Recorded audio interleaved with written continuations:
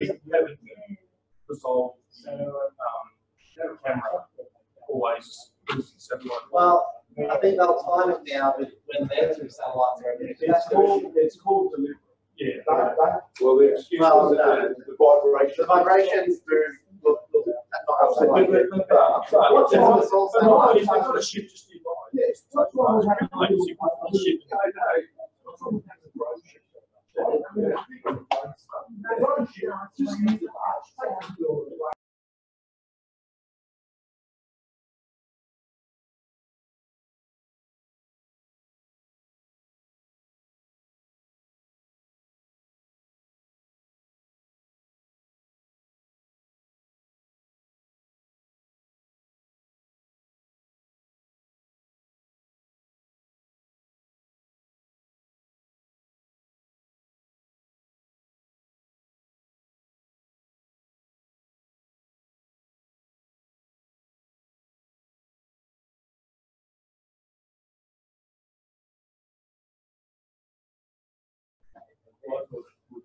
I 50 chance of working.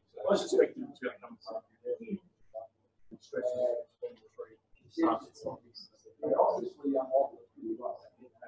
Just testing the audio.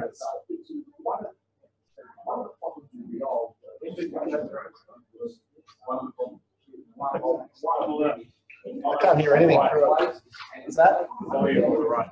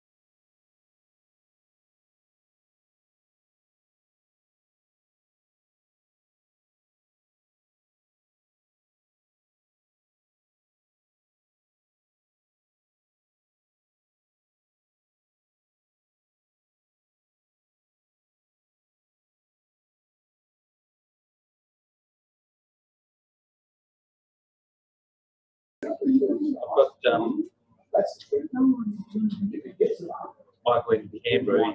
He said he's getting visualizing.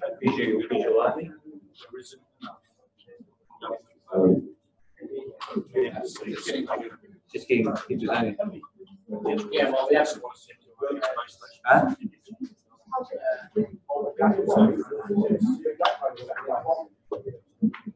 Well, the audio should be coming through now.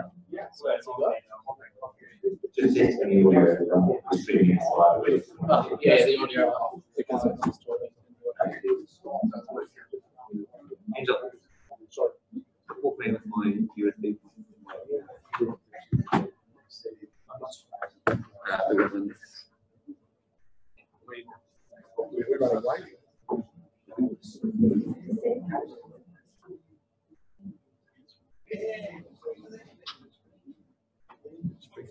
We're gonna run the video.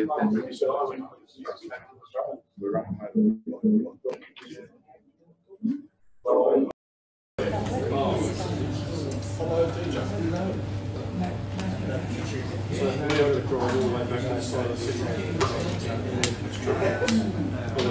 Oh wow. 4:30 or something, and normally I'd work at 6:30 and go straight to the RMIT. I guess most people. Yeah, if I was to plug in, I mean, I work in town, but would that mess in the train back to my car? If you plug in your computer somewhere else first, connect to it, you should be able to do a train within like a minute or so. It's just that I can't understand. I've got no feel for it. I have no control over the Mac. I'll leave it to you. Yeah. If you turn on your laptop, I'll get it connected and set up. No, I don't want to go into, I just want to be able to connect it to HDMI. Yeah, but I want to get the HDMI pictures out of the stream rather than using the video camera.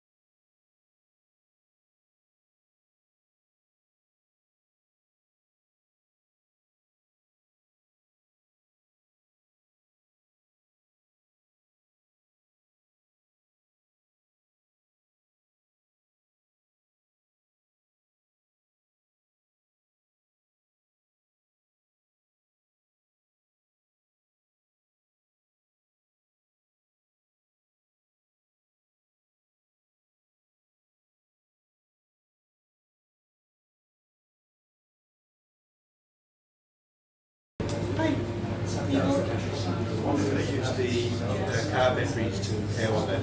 Oh no, they don't have a space upgrade system. No, no.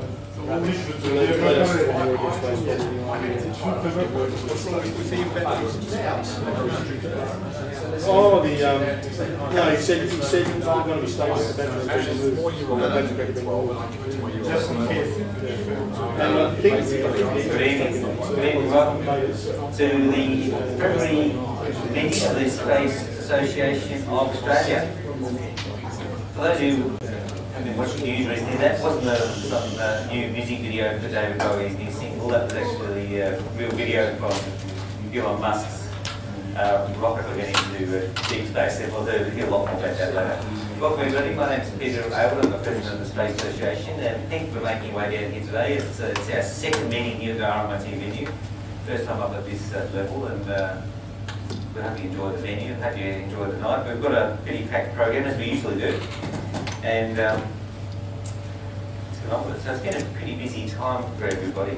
As we'll talk about a little bit later, the Falcon Heavy rocket from SpaceX launched a little while ago and was pretty successful, and they managed to land 2 of the boosters, which I assume most people may have seen that. So we'll have a lot more information about that a little later on. So tonight we're going to have a bit of a roundup of news.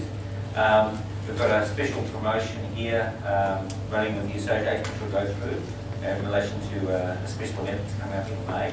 And then we're going to have go to the space news with Angelo over here, our space news correspondent. We'll have a full report on the SpaceX launch and mission. And then we're going to have some member activities. One of our members went over to the US recently and did quite a lot of interesting things, so we'll hear all about that from Len very shortly. And then we're going to have a little bit of a break. We're going to take a break, stand up, stretch your legs, walk around, introduce yourself to someone you haven't met before. Trying to encourage everyone to get on and meet each other. We've got a feature event tonight with Igor Rozenberg, one of our members who has a special affinity and knowledge and origin in Russia. And he actually knows Vladimir Putin really well. So,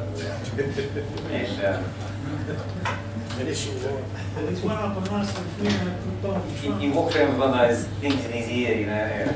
Anyway, so he's going to be talking about the deep space gateway, which is a possible thing that might possibly happen if Donald feels that way on that particular day. But anyway, it should be an interesting project.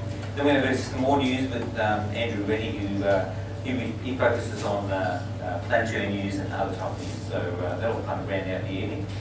And then we're going to be finishing up here at 9 PM. So once again, we do thank our hosts, the RMIT Space Technology Association. They're co-partners in tonight's event, and they are the hosts of our allowing us to come here and use the RMIT facilities, which we're very appreciative of. So just for those who have stumbled in here and going, what the heck is this all about? This is our monthly meeting. We have them on typically the first Monday of each month. Fourth Monday. We used to be the fourth Monday of each month. So our next meeting will be the 26th of March. So if you're not quite certain, that's the formula. 4th Monday of the month, half of December, which obviously before we do the silly season, and so we're still talking about when we're going to have that, what happens at the school availability and RMIT availability. So probably the 10th or the 17th. That's a long way from there. So just for those people who've never heard of us, what we do obviously the monthly meetings, which is our key focus for the association. And once we begin, we have speakers and special retrospectives and member activities, etc. And we are live streaming it there, so if you feel you've got a great talent, you can come up here and stream yourself to the world. We also run a weekly radio show on Community Radio Southern FM 88.3, and it's also streamed live at that website, southernfm.com.au. And there's also podcasts of, actually what happens is each time the episode goes out on a Wednesday, it automatically goes to the program page and stays there for a week, so you can listen to the entire program, start to finish. And then it gets scrubbed and the next week's event, program goes up. But there's also special features and interviews that Andrew and the other members do. And they go up into the archive, and so you can poke around. I think there's like 1,600 video, audio features in there going back to 1993, I think. When I was,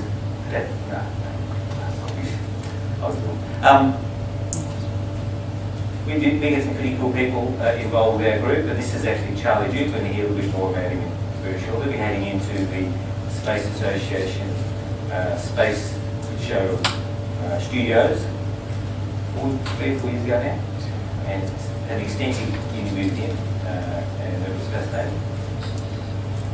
We also run the Australian Space Network, a meetup group, and the idea of that is that it's kind of a catch-all directory of space activities around the country.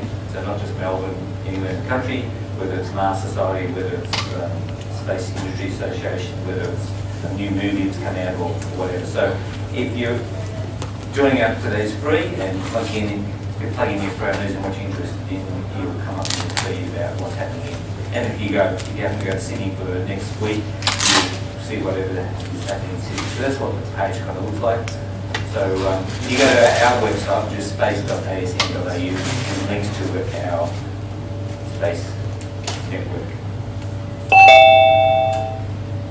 That was me, sorry. Okay. So it's a special event. Your time is up. 8:40. Okay, we also do special events like we've done. We've had Neil Armstrong's biographer actually spoken for us in this building downstairs a couple of years ago. That's fascinating.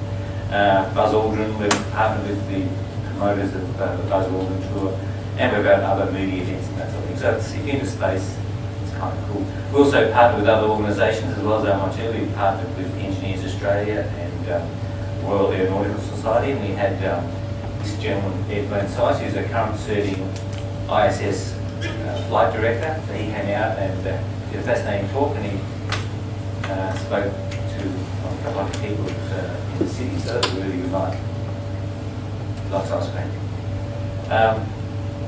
So once again, I'd like to thank the RMIT Space Technology Group.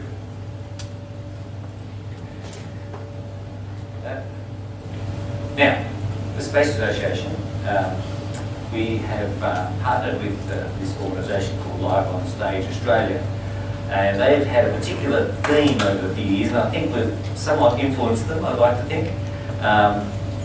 They've had a number of high-profile space identities, primarily astronauts and primarily moonwalking astronauts. So they've got an event coming up this coming May across the country called Mission Control, the Unsung Heroes of Apollo.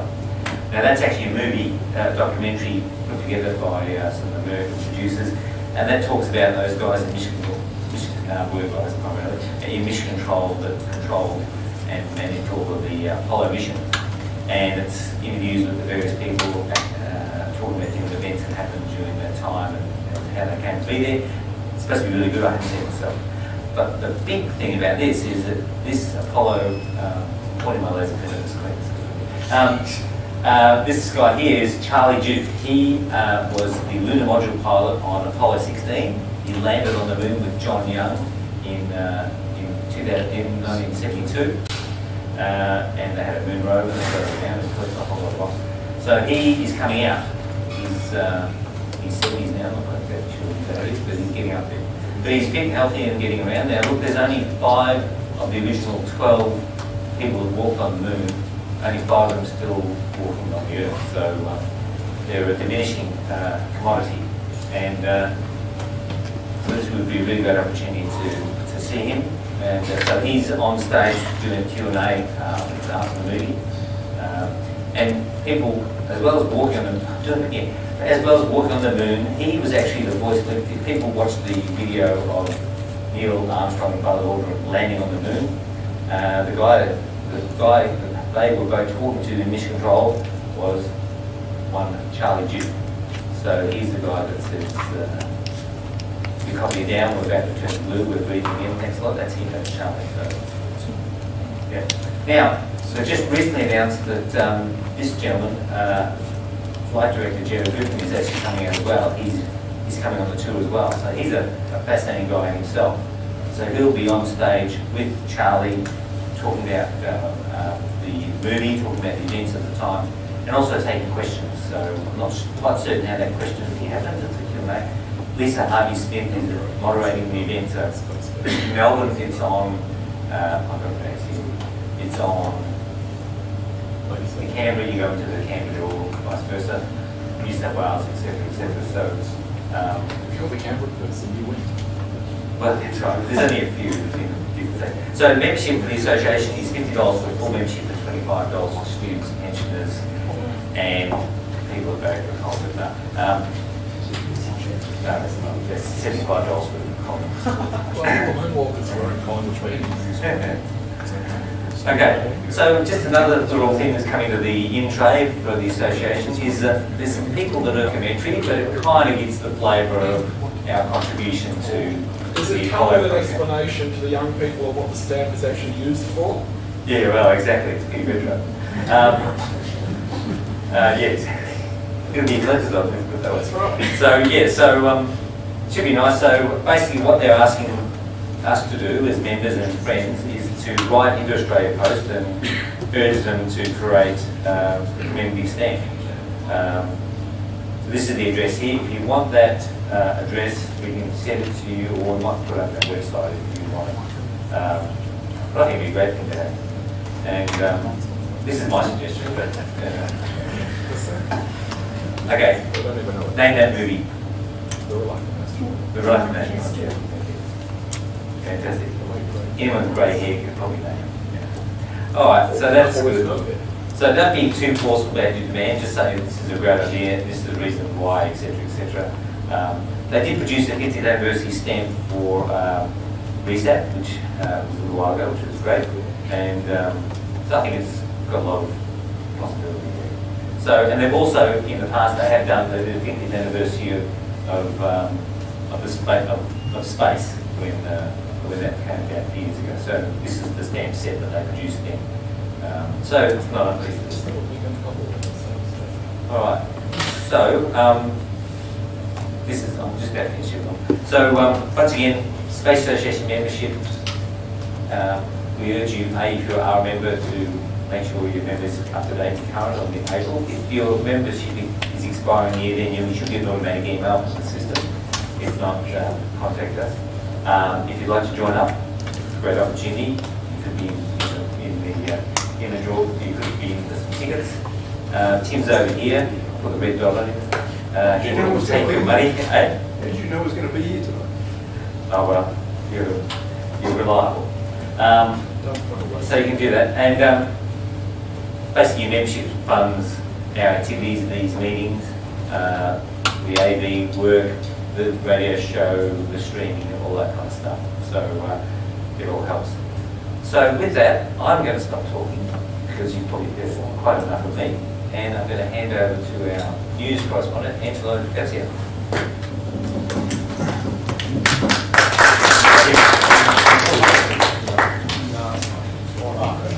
Yep.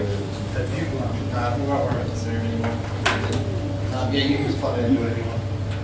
But I'm not going to capture it directly from the laptops anymore. Okay. That's good to go. And I'll list that in. Okay. Oh, okay.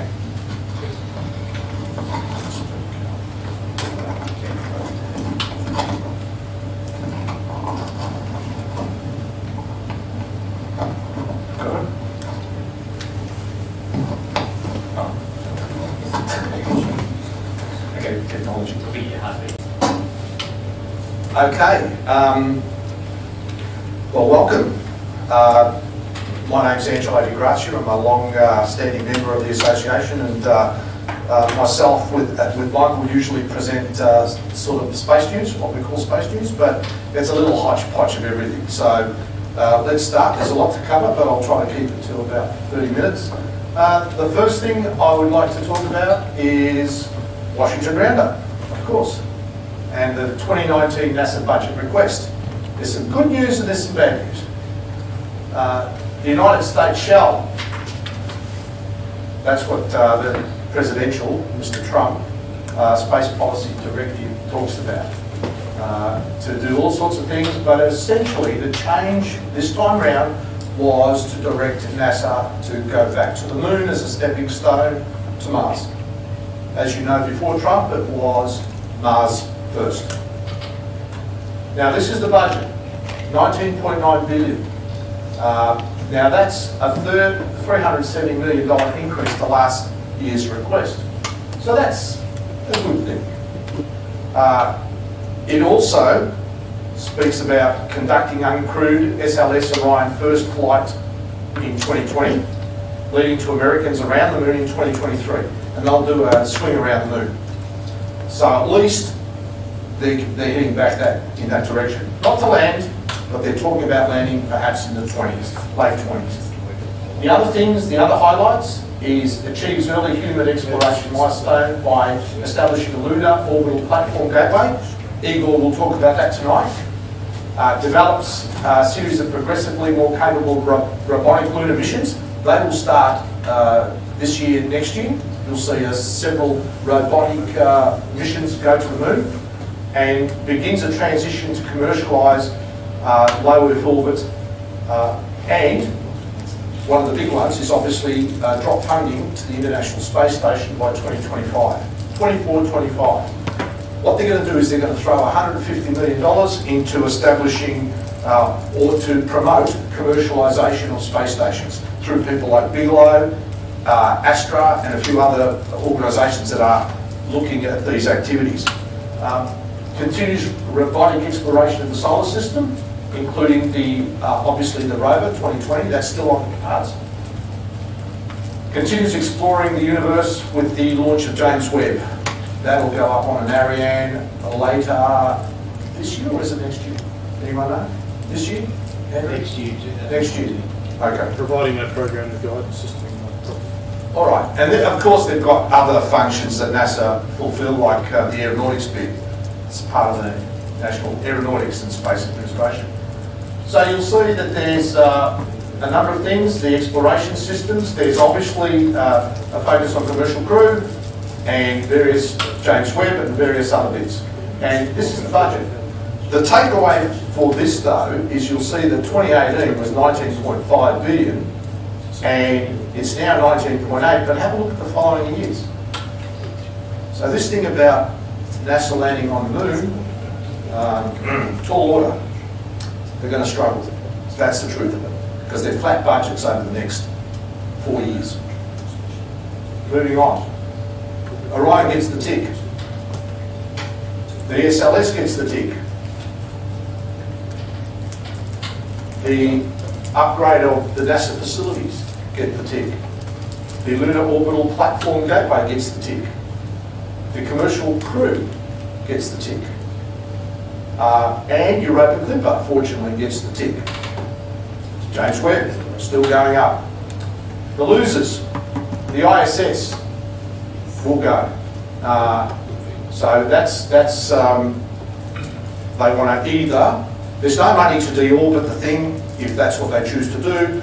No one has come up and said we'll buy it, and so it's an issue. The other one was one of the great observatories was the WFIRST telescope, and that's been cancelled. And it's based on the fact that the costs have been escalating over time, so they've cancelled that, which is a shame. It's one of the big Hubble, James Webb, WFIRST series of huge telescopes. Earth science missions have got the flick.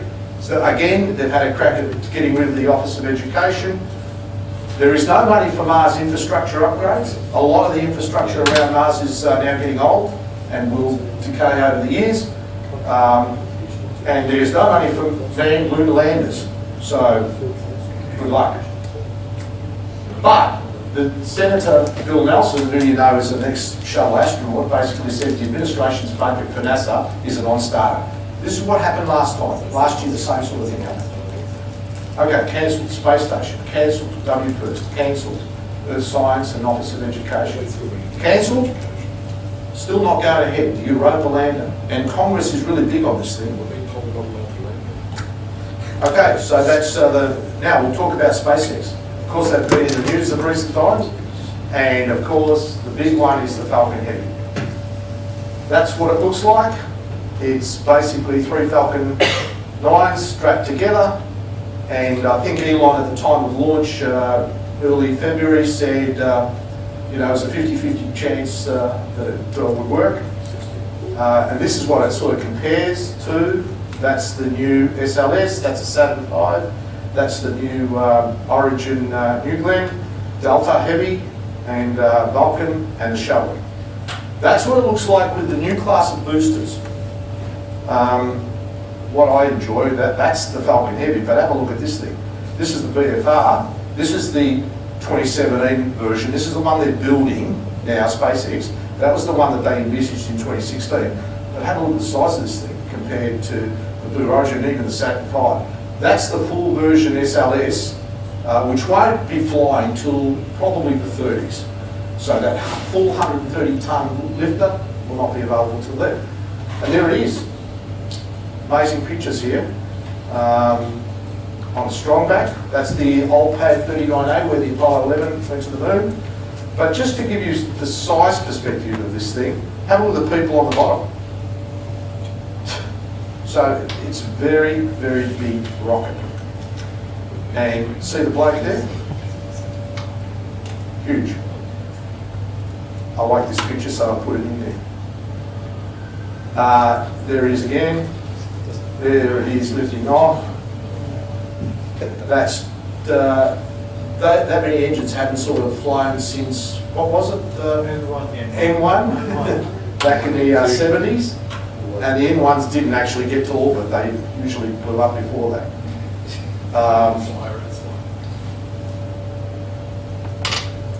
I like that picture, so I put it in there. It's just It's slow. bit slow. It's never going to get anywhere at that speed. Here's another one, bit of a close-up. I like that picture, so I'll put it in there. I love that picture. That's brilliant. So we had Enough of the rocket form, come on. keep going. All right. And of course, the two side boosters landed simultaneously at Kennedy Space Center. Here's a nice one, 2015, 2018, and 2021. And then, of course, they launched Starman as the payload. And these are pictures that we had the video playing earlier of him just flying around, and there's little gadgets in there, and it's got made by Earth, on Earth by humans. Elon has a bit of a sense of humour, if you haven't figured Elon Musk out by now. And that's one of the recovered cores that was on display at the Visitor Centre next to Atlantis. So, pretty cool. Look at the wearing on it. And this is the hinge mechanism of the grid fins. And there's a grid fin. I'd love to know the aerodynamics of that thing. It's shaped like that for very good reason. But I don't know why, but fascinating. They're titanium now too. They're very expensive. Yeah, the ones that they used were titanium. The other ones used to melt, the aluminium ones, so they put the titanium ones. And this is obviously the engine. You can see that it's got a whole stack of insulation around the engines, but that's the core. And I want to play this video.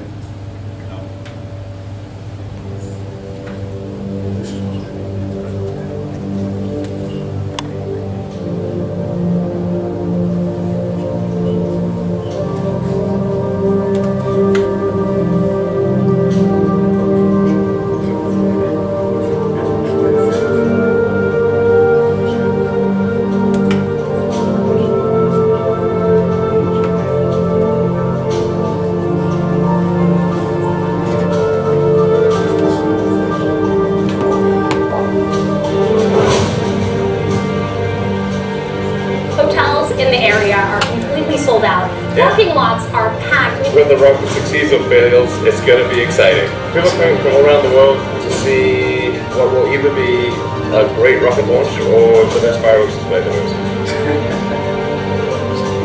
Falcon Heavy is configured for flight. A-minus 15, stand by for terminal count.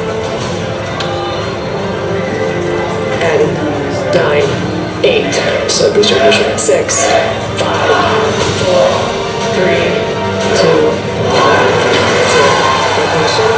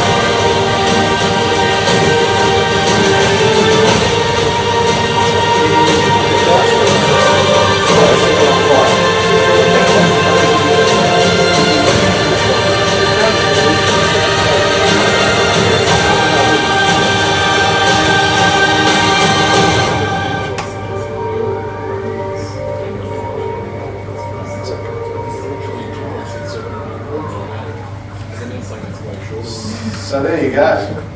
Pretty good, huh?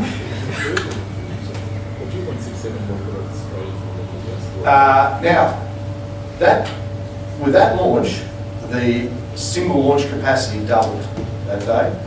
The heaviest lift rocket up until that day was the Delta Heavy. Sorry, the Delta Heavy. And the Delta Heavy can lift 30 tons to low Earth orbit.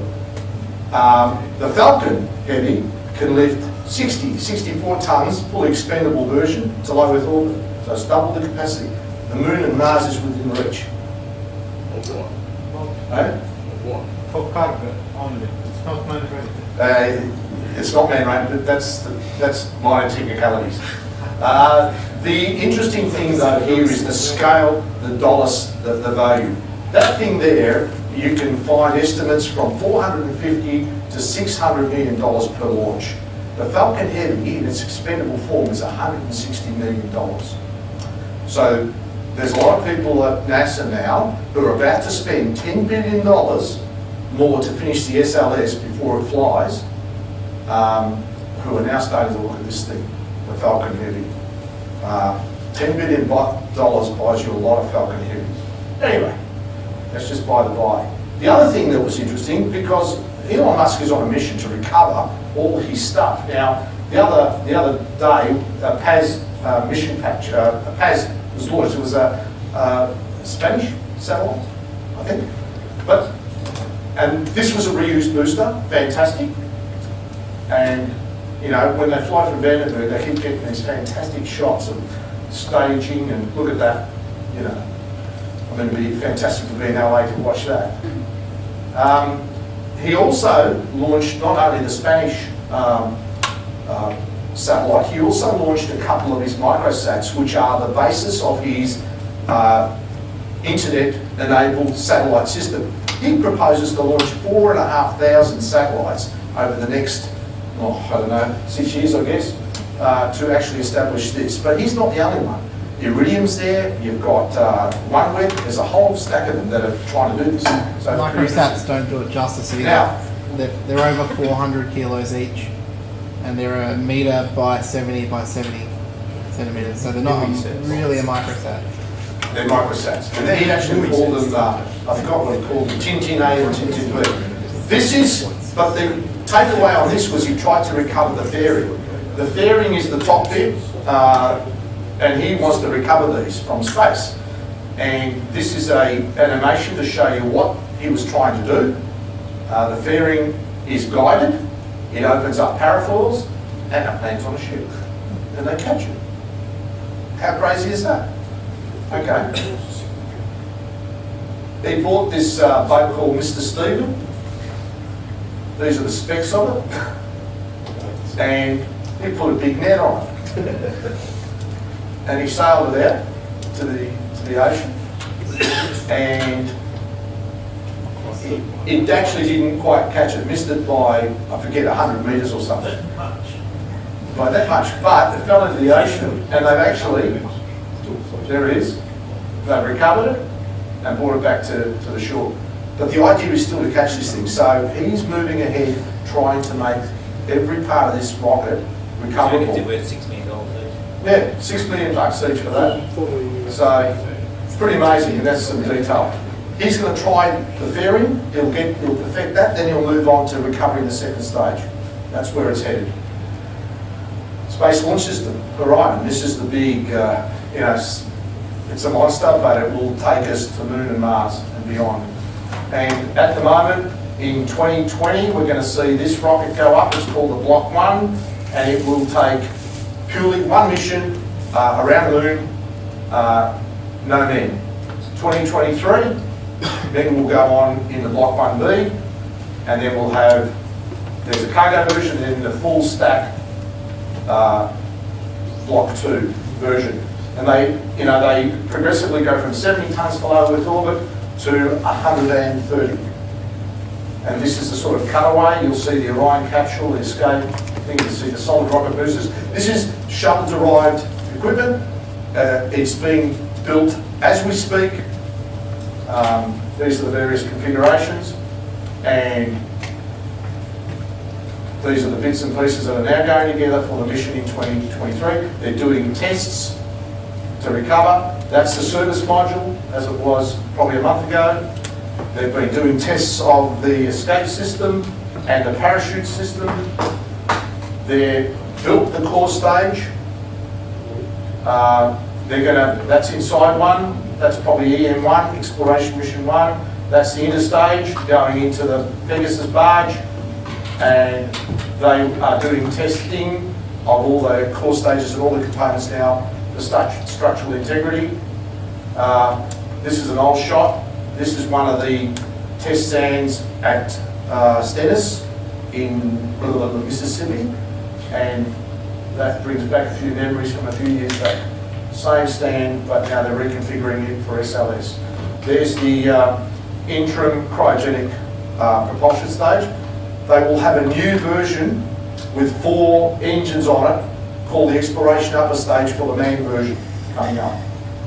These are solid rocket motors, and of course they've been testing the engines. That's what they look like. And the engines themselves, one of the most reliable engines that they've ever built, because they are fantastic. They're actually reused shuttle engines that they're going to launch on the first 4 SLSs, but they're building a version D, not for disposable, but they're making a mass-produced version of those engines where they can use, they'll throw them away essentially. And this was a recent test the other day, and they rated this to 113% of its thrust level, and they ran it for about, I forget, 500 seconds or whatever the time was, so they really gave it a thrashing the other day. But of course they're upgrading all the NASA facilities. That tower has been the subject of controversy of late. They reckon it's twisted and it tilts. And as luck would have it, it tilts towards the rocket. But NASA are also angling to get another one built to take this off the critical path, because after the Exploration Mission 1 goes up, they have to extend it. And rather than extend it, build a new one now and move on. And this is the vertical assembly building, and it's now being configured to accommodate the Space Launch System. And here's the movie. This is Exploration Mission 1. In the next 8 minutes, you'll experience a 25.5-day mission from rollout to recovery. The first integrated flight test of the Orion spacecraft and the Space Launch System rocket launching from the Kennedy Space Center is about to unfold. This is the first of many missions to come that will use the Deep Space Exploration System to prepare our team, our ship, and our astronauts for human operations in deep space. Rollout from the vehicle assembly building signals that launch is near. Sitting atop the mobile launcher, the crawler transporter moves along the crawlerway towards historic launch pad 39B at the Kennedy Space Center at a top speed of 1 mile an hour. After traveling over 4 miles, the rocket and the spacecraft climb up a ramp and are positioned over a flame trench. Once in position, the mobile launcher is lowered out to support post and the crawler is rolled away to a safe distance. Final checks are performed at the pad, including crew cabin closeout via the access arm sitting over 300 feet above the surface of the launch pad. The launch date is set, and the teams are prepared for the mission that is about to occur. At sunrise on launch day, engineers in the Launch Control Center have already powered up the spacecraft and the rocket and loaded the core stage and upper stage with cryogenic fuel. As launch window open approaches, final checks are performed, and when all systems are go, terminal countdown is initiated. The big physics of launch are about to be put on full demonstration. Umbilical plates weighing hundreds of pounds await their cue to retract to clear the path of the rocket at liftoff, some mounted on arms the size of tractor trailers. The mighty core stage engines are prepared for engine start as they are thermally conditioned for an onrush of cryogenic fuel in the heat of ignition. At T-minus 15 seconds, sound suppression is activated, cascading water into the flame trench to dampen the acoustic shock. And as the core stage engines achieve full throttle, shock diamonds appear. At booster ignition, the flame trench is flooded with fire. At first motion, all umbilical arms are retracted and the rocket clears the tower in just seconds.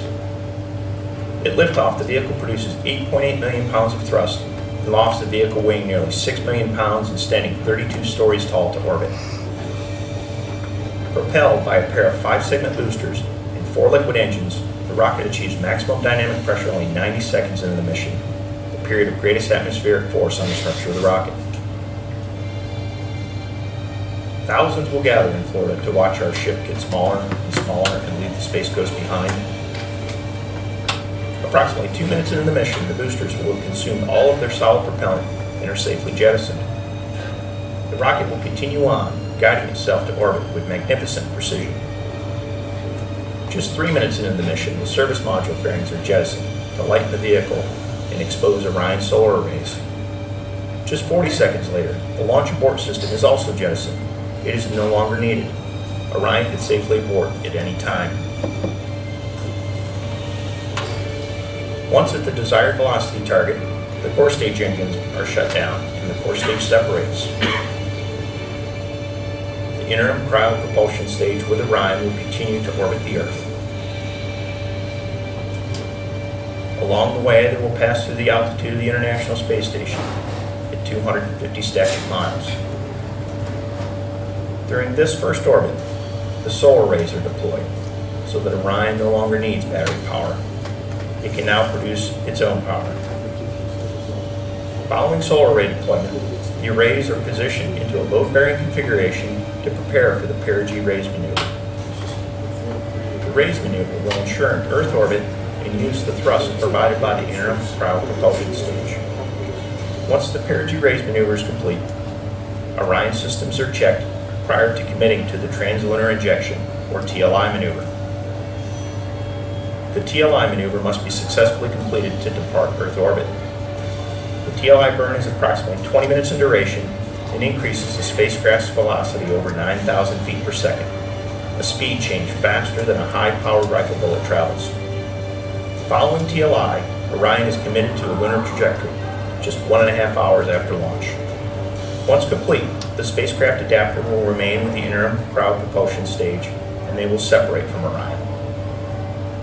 As Orion departs low Earth orbit, it will fly through the orbital debris field encircling the Earth, past the global positioning navigation satellites, past the communication satellites in geostationary orbit, and through the Van Allen radiation belts, on into the deep space radiation environment.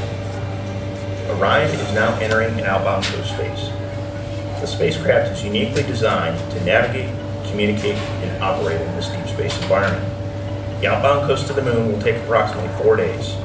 As Orion approaches the Moon, the service module will be used to perform a critical lunar gravity assist maneuver, allowing the ship to enter a distant retrograde orbit about the Moon. The Moon will get larger and larger in the window, and at closest approach, Orion will be just 62 miles from the surface of the Moon. As the spacecraft flies around the far side of the Moon, we will lose all communication back on Earth, and for a period of time, Orion will be on its own. Mission Control will await acquisition of signal, and as we lock on, the new generation will see their first Earth rise. The spacecraft is now in the distant retrograde orbit, where its systems will be tested in the deep space environment for over a week. Along the way, our ship will travel farther from Earth than any human-capable spacecraft has ever gone. At the farthest point, Orion will be some 1,000 times farther from Earth than the International Space Station, at over 270,000 miles away. Teams in Mission Control Houston and at Naval Base San Diego will prepare for Orion's return home, and the recovery ship will set sail for the recovery zone in the Pacific Ocean. Orion will exit distant retrograde orbit with another lunar gravity assist and service module engine firing. Along the way, the trajectory will be adjusted to target the Earth's thin atmosphere at over 250,000 miles away and ensure precision landing in the Pacific Ocean following a direct entry. During the coast home, Orion will maintain the desired tail-to-sun attitude to optimize spacecraft cooling and maximize power production in the deep space environment. Another 4 days return coast home to Earth. As our home planet fills the windows of Orion, an important contribution from our European partners called the service module has done its job. The service module is jettisoned and separates. Following separation, the world's largest heat shield will be oriented into the direction of travel to prepare for entry interface at an altitude of 400,000 feet. At entry interface, Orion will hit the Earth's atmosphere traveling at a speed of 24,500 miles an hour and decelerate at up to 9 times the force of gravity. The heat shield will protect the spacecraft from temperatures half as hot as the surface of the sun, approaching 5,000 degrees Fahrenheit. Orion will continue to decelerate pass through the sound barrier, and announce its arrival to the waiting recovery team with a sonic boom. Following peak heating, a protective thermal cover that sits over the parachutes will be jettisoned. This begins a series of parachute deployments.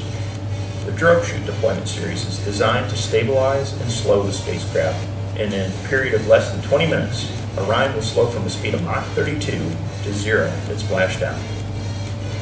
The 3 main parachutes will deploy and slowly unfurl and suspend the 22,000-pound capsule and allow it to gently descend to the surface of the ocean.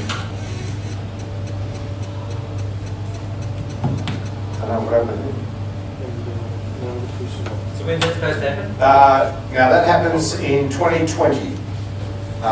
Early 2020, I think it was April, and it's been set back a few years because it was meant to go up this year, next year, the year after. So that's the current American rocket that will take us to the moon and beyond. However, there's not one bit of that other than the command module that's actually reusable. The solid rockets aren't reused, the engines are not reused, the core's not reused, and most organisations at the moment are really working on reusability. Okay, that's it. I'll leave it at that because I've gone over time.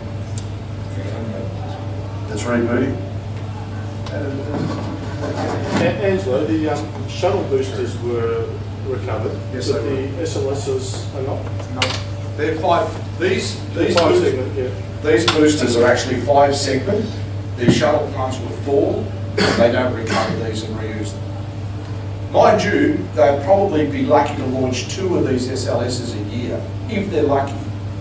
And so why would you want to reuse the boosters? It'd probably cost you more to refurbish than to just throw them into the ocean. So that's the theory behind it. The real issue with the SLS is the fact that there's probably another $10 billion to spend on the thing, and that's the big issue. The whole development of the Orion and SLS system seems to be in the order of $40 billion in total. Now, when you look at SpaceX, you look at what he said the other day about the development of Falcon Heavy. He said it was over 500,000, 500 million. So if you add, let's make it $1 million. We know that the Falcon 9 took probably, $1 billion to develop, plus another $1 billion. So let's say $2.5 billion to develop the Falcon Heavy. This thing is going to cost $40 billion. People are criticising it as job for the boys. Go and market it. And that, I've seen a few reports lately, articles doing comparisons, and they're baselining SLS from when SLS was approved, totally forgetting all the money that was spent on REs. Constellation spent $10 billion and got nowhere. I just on just one boosters. It got one flight, but it also did start the process of the SLS, and it certainly was a continuation of the Orion, and it continued into Orion. But they spent $10 billion. The development of the booster, though, it just came straight out of the development of REs, and that was fast-tracked because it was just reusing shuttle technology. Now, if you look at the entire development cycle of all that, and the money that's been spent on all of that. Yeah, the argument goes like this: the governments, the private sector can do this stuff for, you know, a tenth of the cost that the governments can do it. However, the government will argue that, first off, NASA gave SpaceX a lot of help. There's no doubt about that. But not as much as was originally requested in every budget. Correct. And the same with... Correct. And the other thing is, they will also argue they're not as reliable. Look at the Atlas. Look at the history of the reliability of the Atlas rocket, the deltas. You know, I mean, Falcons have failed twice. But look at their reliability in their first 10 years of service. The question then arises is, where's the balance? But, you know, I was a real firm supporter of the SLS. I still have a firm supporter of Orion, but I reckon that we could buy a lot more Falcon Heavies and accomplish a lot more missions and do more things and have NASA spend its money more effectively than to throw its money into the SLS. The problem is it's a job for the boys. The SLS was shuttle derived simply to allow all the big aerospace companies. It's jobs for the boys in certain electoral college states. Oh. That's the bottom line. Yeah. I didn't want to go that far. Probably right. Yeah, and girls. Jobs for girls. Another question. What happened to Musk's manned flight around the moon? That's on hold. And the reason why it's on hold is because Elon Musk was going to man-rate the Falcon Heavy. Okay, they've dropped that. Why? Because they're building the BFR. Now, how far away is it? Well, next year you're going to start to see BFR bits come out of the factories.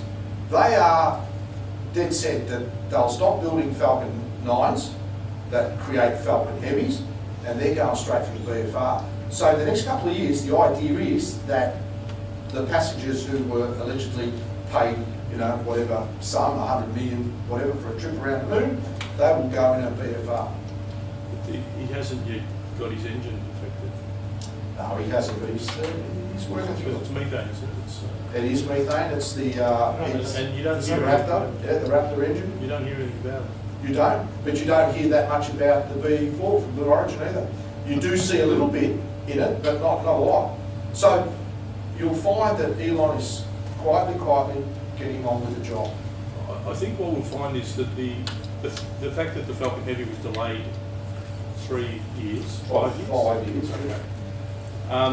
I think we'll find that the engineering required of the BFR is substantially, even more substantially harder than the engineering for the Falcon Heavy. So I'm not too sure we're going to see BFR in the next 5, 6, 7 years. Okay, well let's assume that, I mean, he was talking of launching to Mars in 2022. Let's assume he's out by 5 years. 2028, NASA hasn't got to the moon yet, and he may actually get something on the Mars. So don't underestimate what he can do. Oh, I never underestimate him, but he also tends to, provide objectives that are stretching. Because one of the problems with BFR is where you launch it, because it's too noisy for Cape. Is that right? I hadn't heard the energy that it's going to produce is probably too noisy for Cape. Well, you do know that the West Texas site, the East Texas site, sorry, is now starting to ramp up. They fixed up the, I think it's Space Launch Complex 41, and now they're focusing on the West Texas. I suspect he's going to be doing tests of the BFR in West Texas, and that's isolated out there. There's nothing around for miles. Oh, you can't say that. You got in trouble for saying there's nothing out there, and then all the residents went, we're here. Well, the 6 of them. Hey, it's got to be better than the Cape. The Cape's got houses right around it. I mean, and the 6 that wouldn't sell. Yeah. A lot have already sold. Yeah. Look, what's tending to happen is that the government programs, the Russian, the Chinese to some extent, they're sort of ramping up, but all the government agencies are kind of stagnant, not really doing much with their budgets, and further, they're not getting bang for bucks. Whilst the commercial space is, you know, what people are calling the space renaissance, for want of a better word. So there's a lot happening, and NASA did spur it on. You know, Obama in 2010, which Bush had started beforehand about commercialising space, seems to have been. It may pay off, you know, and we'll be the beneficiaries of it, I hope. Okay, thank you. Thanks, Andrew. That was great. Well, thanks, Angelo. Does a lot of work into these each month, and we also do a weekly segment on the radio show, which Angelo and Michael Abdullah are involved with. So it's a lot of fun, and if you can tune in, it's 88.3 Southern FM. So now we're going to hand over to Len Halprin. Len has been a long-time member of the association, and I think they're part of the group. And he had a recent trip to the US, and I'm just going to hand straight over to Len. And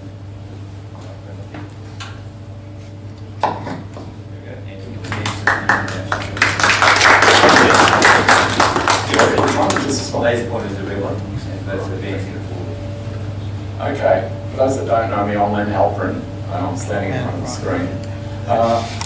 I mentioned to the guys back in November, December that I would be travelling over to the States in December, January, because as a teacher it's the only time I can really travel.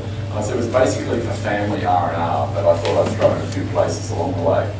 So what I did, took my wife and son, and we did a trip through the US, mainly up and down the East Coast, but we also deviated to Denver because we wanted to catch up with some friends, we had family, so we did all of that. And what I wanted to do with this trip was, it was winter, we know it's the price you pay for travelling in winter, it's very cold, so my wife said, I've never been to Florida, and I thought, okay, let's go to Florida. I've been there previously, so we would do that.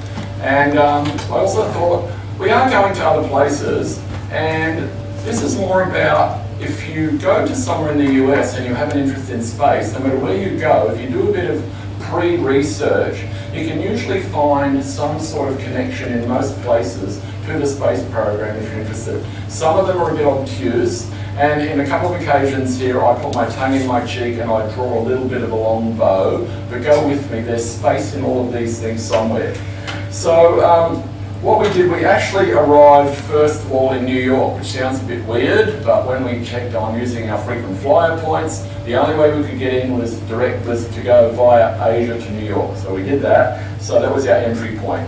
And of course, for those of you that don't know much about New York, there is the old Intrepid aircraft carrier parked permanently in the Hudson River, and it's got a whole lot of aeroplanes on there. And I'm not a great aeroplane fan, but how often do you get to see an aircraft carrier?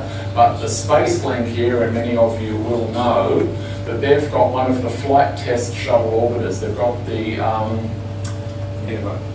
which one? Enterprise. The Enterprise, that's right. See, I lost track there. The Enterprise, there were 6 orbiters altogether. We managed to end up seeing 2 of them. 2 of them are destroyed, so there are only 2 other ones.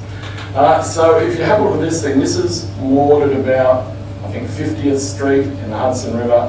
And I was talking to the guys there, they actually had to remove the propellers off it to get it into position because they were lodging in the mud. They had to do a bit of dredging, they had to remove the propellers. So this thing is now there permanently. It's a pretty old aircraft carrier and it did see a lot of action, and there were kamikaze attacks on it during the Second World War, and it survived. But some of the sailors didn't. So you better go over onto this side, I guess. Maybe that doesn't work. Okay. So I want to go through these things pretty quickly. So on board there's the SR-71, there's a whole lot of other airplanes, I took photos of most of them. This was just a sample of what's on board. So you keep going and you get to walk. Did you check recover Apollo? I don't think Intrepid did recover Apollo 11. No. Aircraft recovered Apollo 11? I thought Hornet recovered Apollo 11. So there's the main bridge area, and you get to walk through that. You can walk through the whole thing, and we did that, so keep going, we'll go through it pretty quickly. That's me on board the bridge talking to one of the vets. An interesting discussion there. Keep going. Yep. And so on. It was freezing cold. We were rugged up wherever we went. Then you get inside the hangar, and there it is. There's the Enterprise. This was a flight test point. And you can actually walk all around it. You can walk under it, keep going. That was one where I improved focus a bit better and did a bit of optics on that, a bit of post-processing. Keep going. Yeah, keep going. And standing underneath it, get to see the tiles, or what claims to be the tiles. Keep going. And one of the wheel bays. Yep. And that's the fairing on the back, so you actually don't get to see the engine nozzles. So this is in a giant shed sitting permanently on the back of the Intrepid aircraft carrier. Was this the shed that got damaged in that hurricane or whatever they had there? New York didn't have a, this is a permanent metal structure. New York didn't have a hurricane. But didn't they have a temporary inflatable thing over it? Oh. And then it collapsed during the storm water? Maybe, I did not know that. Anyway, moving along. They also had a display there of a Soyuz TMA-6 capsule. Keep going. And inside a case. And I tried to have a look inside it. Try again, next one. Oh, yeah, a Mercury mock-up, not a real one.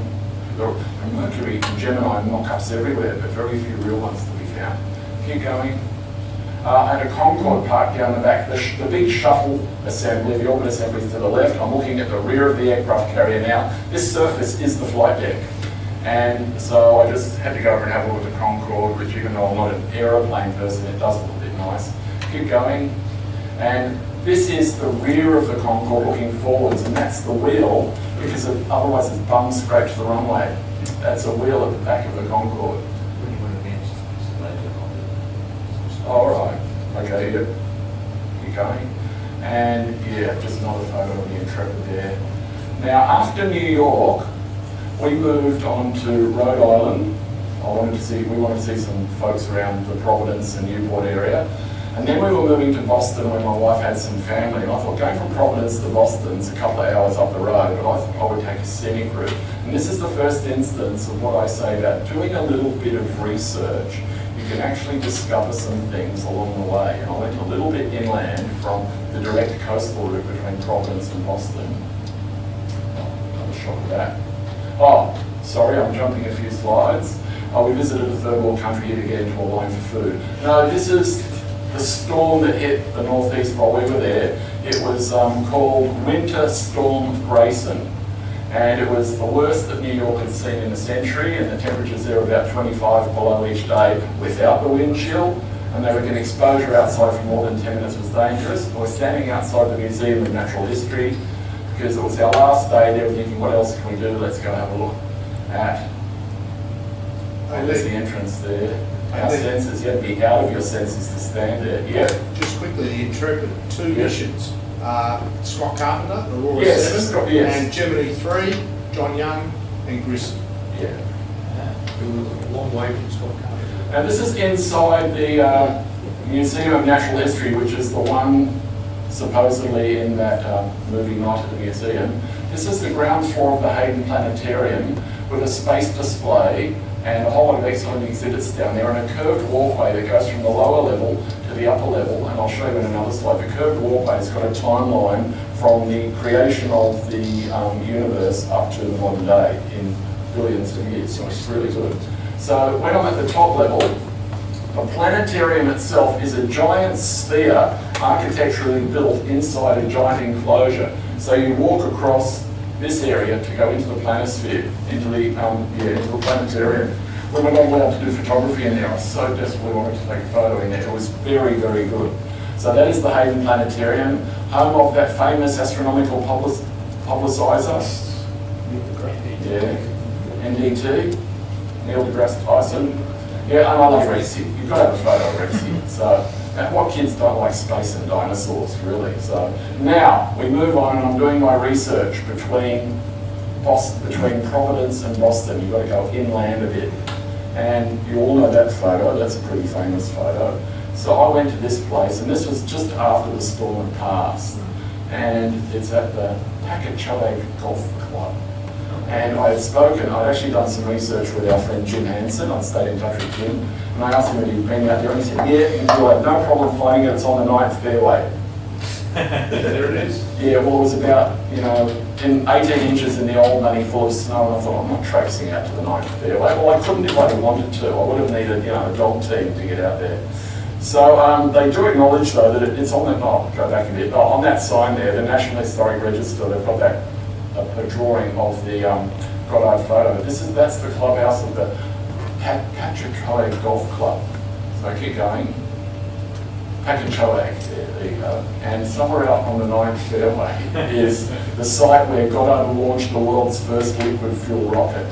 Again, had it been summer, we would have gone to the site. There is a little stone there, there's a marker there, there's a plaque there. And this just shows you, in obscure places, you can find space history.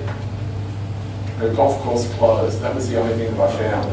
And that's the clubhouse. Yeah, well, that's out of order. That should be the last slide. Sorry. Yeah, we're way out of order now. The slides are all out of order. So okay, just sort it into name order. Yeah, it was. I hit the wrong button. Okay. I had to rename them to put them in the right order. This is all jumped out. That was our last day in Los Angeles, just walking down the street. It is always the homeless person, and he just had a colourful sign. Oh, it's good. You've seen that one? We're back at the start. Yeah, no, sorry. We've selected a whole lot of things. Don't push delete. No, I'm not doing that. Good. Some technical issues here. And all along the way, I was able to, in many places, find something that either had a link or an obscure sort of drawing along bowling space. Yeah, we're going to go through them all. We're back in New York. Yeah. This is a test. It's a test. Okay, yeah. So, keep going. Okay. In Boston, obscure link. This is the only USS Constitution class vessel that I saw on my trip. It's the original USS Constitution. Very obscure space link there. But yeah, old Ironsides. It's still a commissioned Navy vessel in the US. It's the first vessel in the US Navy. And apparently cadets get their, not wings, whatever cadets get when they graduate. They have ceremonies on board there. It was made of such heavy wood that when the British were firing cannon at it back then, they sort of just bounced off, so they gave the nickname Old Ironsides. We've now moved to Vail in Colorado, and Vail is a really cute little ski resort. We didn't ski, we were sightseeing, we're on a very tight schedule. And just noticed this guy sitting there, and I thought I'd have a photo with him. From Vail, we jumped again to Boulder, Colorado. And Boulder is a bit of a bohemian sort of town. It's a really nice area. It's about an hour's drive out of Denver. We had some good friends that we were staying with in Denver. And there was this sort of like bohemian souvenir shop. It was like a Bohemians Meet National Geographic science shop. And this guy claimed that this was the oldest meteorite in the world. It was 4.3 billion years old. And I do believe that it is an iron class meteorite, but I challenged him on the fact that it was 4.3 billion years old. Any quick research will show that the oldest one we have on the Earth is nowhere near that age, but I didn't want to ruin his day too much. But there you are, a meteorite in a souvenir shop now, just pause there. Also in Boulder, Colorado, at 1619 Pine Avenue, Boulder, Colorado, is this house. Does anyone recognise it? Very, very obscure space link. We're really stretching the obscure here. Morley Brown. Yeah, Mork. Yeah, it's Mork and Mindy's house. Oh, yes, yes. Yeah, there are probably people here that have no idea what I'm talking about. Okay, next. And then I actually did some real serious research, because there's a story about who lived at the corner of 7th and Aurora. And so there were 4 houses there, and my wife said, what are you going to do? I said, well, I'm going to knock on the door and talk to people. And she said, no, you're not. And I said, watch me. And so this house looked like a good candidate to me, on the corner of 7th and Aurora in Boulder, Colorado. Next. Getting closer to the house. Next. And next. Yep, I'm there. So they gave the shot. Yeah, so if you go up to the next one, you'll be able to see the plaque. And so I knocked on the door. Now in America, you run the risk of somebody coming with a shotgun, but no, it was a lovely lady. And I said, look, I'm a space history buff from Australia, passing through town. I did a bit of research. I was going to ask you if this is the house, but clearly from the plaque it is. Is there anything you want to add? Did you ever come by here? And she was very friendly, very welcoming, and she said, actually, a few years ago, just before he passed away, he did come and he spent about half an hour here. And he's not convinced, and she's not convinced what it says on the plaque about the link between 7th and Aurora and him being Aurora 7. But the story goes that that's where he got the name from. But he, Carpenter didn't confirm or deny it, and she's not convinced one way or the other, so that's an open history question there. They could rename the street. But they could rename the street and then they have to rename the space mission, yes. So anyway, that was Scott Carpenter's out. Next one, another very obscure space reference. You've got to be really good on this one. It's in Denver. We're back in Denver, drove from Boulder back to Denver. This lady, very, very obscure. Yes, slow down, slow down. Any bids at all? Very obscure. Molly Brown, very good. Her real name is actually Margaret Brown. A Denver socialite, got rich in the social boom, in the silver boom of the late 1890s, made squillions. She became most famous for being a survivor of the Titanic, as in the Titanic. She wasn't able to survive it to rescue either Kate Winslet or Leonardo DiCaprio, but she survived. And she was a really tough lady. She went on to do lots of great things. Molly Brown, keep going. That's the Molly Brown house in Denver. We toured through that. And the space link, of course, is because she was the unsinkable Molly Brown. Gemini 3. Gemini 3. Intrepid. Intrepid. Correct. Gemini 3 was nicknamed the unsinkable Molly Brown by Grissom, And NASA was furious, and they said, thou shalt not name any more space vehicles until Apollo 9, which was when they start getting names again, Spider and Gumdrop. We've now moved to Florida. How did you go from New York to Colorado? Why did you go that direction? Because we had friends that we wanted to see in Denver. Okay. And if we've come all the way from Melbourne, then we didn't think New York to Denver was a really big deal. We ended up being Denver is a hub, and we ended up having to go through Chicago anyway. That's another story. So we're now down in Florida. I've cut out the Orlando bit where you do the theme parks, and that was really nice, but I've done that before, but my family hadn't. And this is the rocket park. This is at the Visitor Center. I've got to say, the Visitor Center itself, for those that haven't been, you absolutely have to see it. If you have been there, I think it's more child-oriented than adult-oriented in a lot of ways. I see it as having a lot of educated value because I'm a teacher. But I think there's more value in the tours that they offer, especially if you're more into the history of the place. And they offer a great set of tours.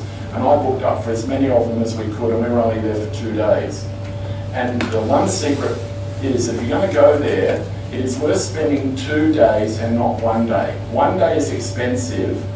2 days, if you buy the annual pass, is cheaper than twice lots of 1 day. And you get free parking as well if you buy the annual pass, which we did. And you get on a priority list for all other things. Inside is an Orion. This thing's on a stand that rotates. So there's a real Orion, and you do get a sense when you walk past it that it is really bigger than Apollo. But you still think it could have been so much bigger. It's reasonably big. That's a pretty tall thing there. You can see by the handrail, if that's the waist height of a person, that is a pretty tall thing. But anyway, so that's on display there. Next. We had to do that. So the astronaut we hooked up with was the first Brazilian astronaut. Does anybody know the name of the first Brazilian astronaut? No, it's not Carmen Miranda. No. People wouldn't know who that was either. Marcus Pontus.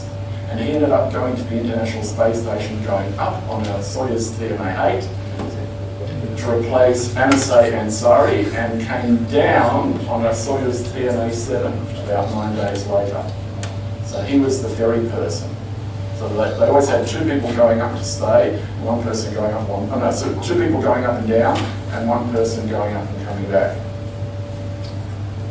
So next, that's the front entrance to the park, and they've got shuttle main tank and 2 solid boosters at the back there, which is the entry to the Atlantis display. Now that is the famous Apollo clock. It was only retired in 2014 and moved from its location at Launch Pad 39. It was just in the visitors complex to Launch Pad 39. They relocated it to the visitor centre, which is several miles away. And they've got this new super duper clock down there at the That was at the press site. That was at the press site. Yeah, that was at the press site. That's the one that's in all the photos of all the Apollo launches. And it now sits in front, since 2014, it sits in front of the visitor centre. And the digits work. It was counting down something.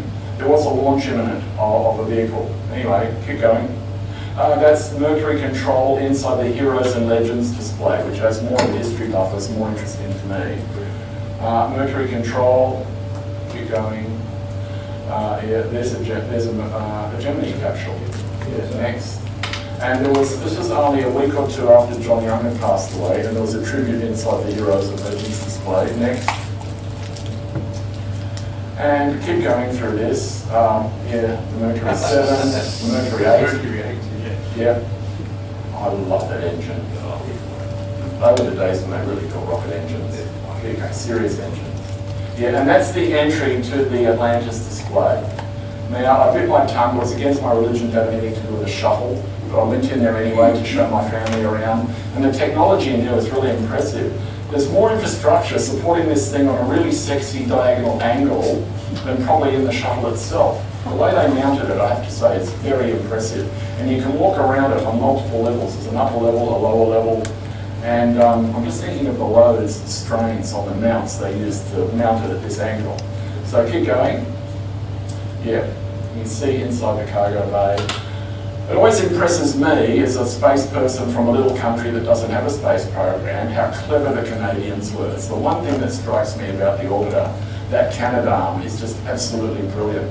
such a simple device with a big word Canada on it. And they're the same size as us, economically, population-wise, all sorts of things. We are equivalent to a Canada. That's what they did. Yeah, I thought that was clever. I mean, I'm still not a big fan of the vehicle. It set us back 40 years, but that's another story. That's the engines at the back. Keep going. And again at the rocket park, I think that's one of my HDR shots, high dynamic range photos, where I sort of did a bit of processing on that. Now, we had been locked into a 2-day schedule to go there, and I noticed on the calendar there was going to be a launch of an Atlas V. So I got online and I've got tickets, and I was too late to get to the prime viewing site, which was at the LC39 complex, but we're back at the Apollo Saturn V complex, which is it's the second closest distance you can get. So it's night time, we got on board the bus, and just pause for a moment. We got out there and I said to my wife, the Atlas V is an incredibly reliable vehicle. We sat out there and it was winter in Florida on the coast. We were freezing, but we were really rugged up, we were prepared for it. And at T-40 on this Atlas V flight to launch a USAF SBIRS 4 satellite, that's the Space-Based Infrared Surveillance System. It's part of the global system that launches any launch of any object anywhere in the world from random places such as, say, North Korea. Yeah, and so that was going to be the launch of the SBIRS satellite. And at T-40, there was an announcement that it's been scrubbed because there was some problem with the fuel valve in the first stage. This is the Atlas V, and I looked it up. 75 launches and only one failure. So anyway, I said to my wife, this thing is too good. I'll probably have another go. Let's just wait and see what happens. So they announced they're going to reschedule for the other night. And we've been talking to folks around it. People come up just for the day and they claim the whole day around it. And I thought, 90% of these people are not coming back. So I got straight online again and got tickets for the next night, which was our second night there. And we got to the prime viewing site, which was only 3 kilometres from the launch site. Now, on our second day of driving back from Cocoa Beach to the visitor centre, I pulled over on the side of the road, and my wife and son said, "What are you doing?" I said, "I'm obliged to take photos of this building. I promised to people back in Melbourne." So this is right behind the visitor centre. It's only a kilometre or two, less than a kilometre from the visitor centre. Drove past it, pulled up. What would you do if you were in one of these windows and you looked out and saw a car pull over to the side of the road and a window go down and a camera poke out? So that was me. I did that. I did not dare go in there. It's still under construction. So this is the Jeff Bezos building. It's right behind the visitor centre at the Cape. So these photos were taken about January 19. Yeah, January the 19th. So only a month ago. And as you can see, it's still under construction. They're all the construction signs. And there's a lot of land out the back of it. Keep going, there are a few of these. It's all fenced off. There's another little building out the back there. But clearly it's a very well advanced facility now. I mean, we were talking about construction phases only last year or something. Yeah. So there's a lot of stuff there now. This is a little bit more up to date than Google Earth. It was handed over about Christmas time, the first part of it. Wasn't all completed actually. No. Well, I can still see there was construction going on there, and that was, I said, January 19. Yeah. So just in front of the visitor centre is a Mercury redstone with a Mercury on top of it. One of the tours we did was the old NASA behind-the-scenes tour, and that's their original control centre, the original head office at the Cape. This is NASA's head office at the Cape, and it's been decommissioned and replaced by, go to the next one, this is their new building. That's going to be NASA's new headquarters at the Cape.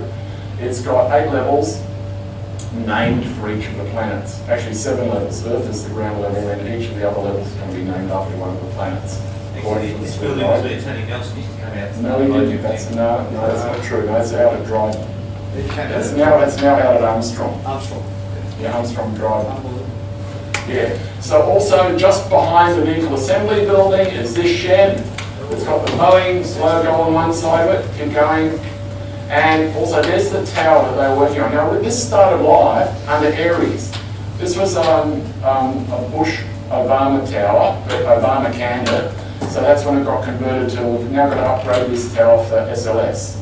For EM1, it has been upgraded. For EM2, it's got to be extended, got to go higher. I couldn't detect a lean as our bus went past. Oh, they reckon it's twisted? Right, I got my little laser out and I did a quick calculation. I reckon it's a ruse. That's what trying to get another one built. Probably. So that's the other side of the Boeing factory, and that's the VA. Oh no, I'll get a better shot of the VAB in a second. That's the CS. Keep Oh, going. that's the X-37B. There's the VAB, the black thing at the top is the window of the bus. And there's one of the two crawlers back from Apollo days. What was that called? That is the current status of the launcher. It looks like it's leaning there, doesn't it? They had names, Hans and Fritz or something. Probably. Yeah, B1 and B2. Yeah, so, and that is the Launch Control Center for Launch Pad 39, where all the Apollos, Skylabs, and shuttles will launch. They've changed at least their vanes. Yeah, so keep going. Now this is 39B. Now the main, it's undergoing refurbishment. The main difference from the Apollo days is the 4 lightning arrestor towers. Now the guy claimed that they were about 600 feet tall. They're certainly taller than a rocket. I'm not sure about 600 feet, but they're certainly way taller than a rocket. Apparently, Florida is the lightning capital of the US, and the Cape Canaveral area is the lightning capital of Florida. They have more strikes there than anywhere else. So all their launch pads now have got these lightning arrestors. I wonder what Alan Bean thinks about that. So that's the flame trench from 39B, and there is, yeah, can you see the Tesla in there? I'll mark it red so you know there. There's a Tesla in there. So that was from about less than a kilometre, it was several hundred metres away. Okay, and there's a site on the coast between 39A and 39B, that's 39A over there, yep, that's 39A in the background. And they've got this thing here showing the patches of all the missions were launched from 39A and 39B. Only one Apollo was launched from 39B. 10, very good. Next, flame trench, the lightning towers. Yep. So that's the ramp up to 39B. These are the flame deflectors. They're being refurbished. Apparently the surfaces have to be completely refurbished, and they're working on those to be reinstalled in the flame trench. So that work is ongoing. There's the VAB. They give you all the stats on the flag, that the field of stars is the size of a basketball court, and each of the stripes is the width of a road you could drive a bus up and down, and each of the stars is 6 foot across. So, and that's the biggest NASA meatball in the world. There is an Orion escape tower. See how that flag looks like it's upside down? Yeah, it does, doesn't it? Yeah. If you have a horizontal and the stripe's horizontal. Correct. It looks correct from the inside of the building looking out. Oh, okay. Yeah. So there's an Orion escape tower next. There's an old Apollo launch tower, gantry. Really? Next. But you see the hole where it's missing your bolt? Isn't that the shuttle one? Anyway, keep going. And then I was able to get, the bus actually went past that, and I was able to get a good shot of that side of the Boeing building. Those buildings are where the shuttle orbit was usually. Yeah, they used to be the shuttle orbiter refurbishment buildings. There's one for Boeing, there's an X-37. Yes. That you had a picture of before. Oh, I've shown that photo already, haven't I? Yeah, Yeah, we did go past the X-37B1, I don't know what the other one. The other one is for, there's 3 of them. Keep going. Nobody told me. Oh, yeah, and along the way you do see alligators. Now this is at the Saturn V, just behind the VAB, about 2 minutes behind the VAB on the bus tour. It drops you off at the Saturn V Center. When I first went 30 years ago, their Saturn V, their horizontal Saturn V was out in the open, and it was weathering badly, and it took a lot to refurbish it and maintain it. So they relocated it to the other side of the VAB, and they built an enormous shed around it with a lot of displays and concession stands and everything. I have to say, it's really impressive. That's the one thing, to me, subjective, I thought that was worth seeing. Keep going. If there's one thing you want to see, man, at the Cape, it's that. Yeah, I think everyone should see that. Beautifully displayed. Houston is really ordinary. Yeah. That is brilliant. Yeah, the Houston shed doesn't look very impressive, but the way they've done it there, it looks really, really good. That is excellent. Yeah, so we then did the Launch Control Center tour, and that's my son and I.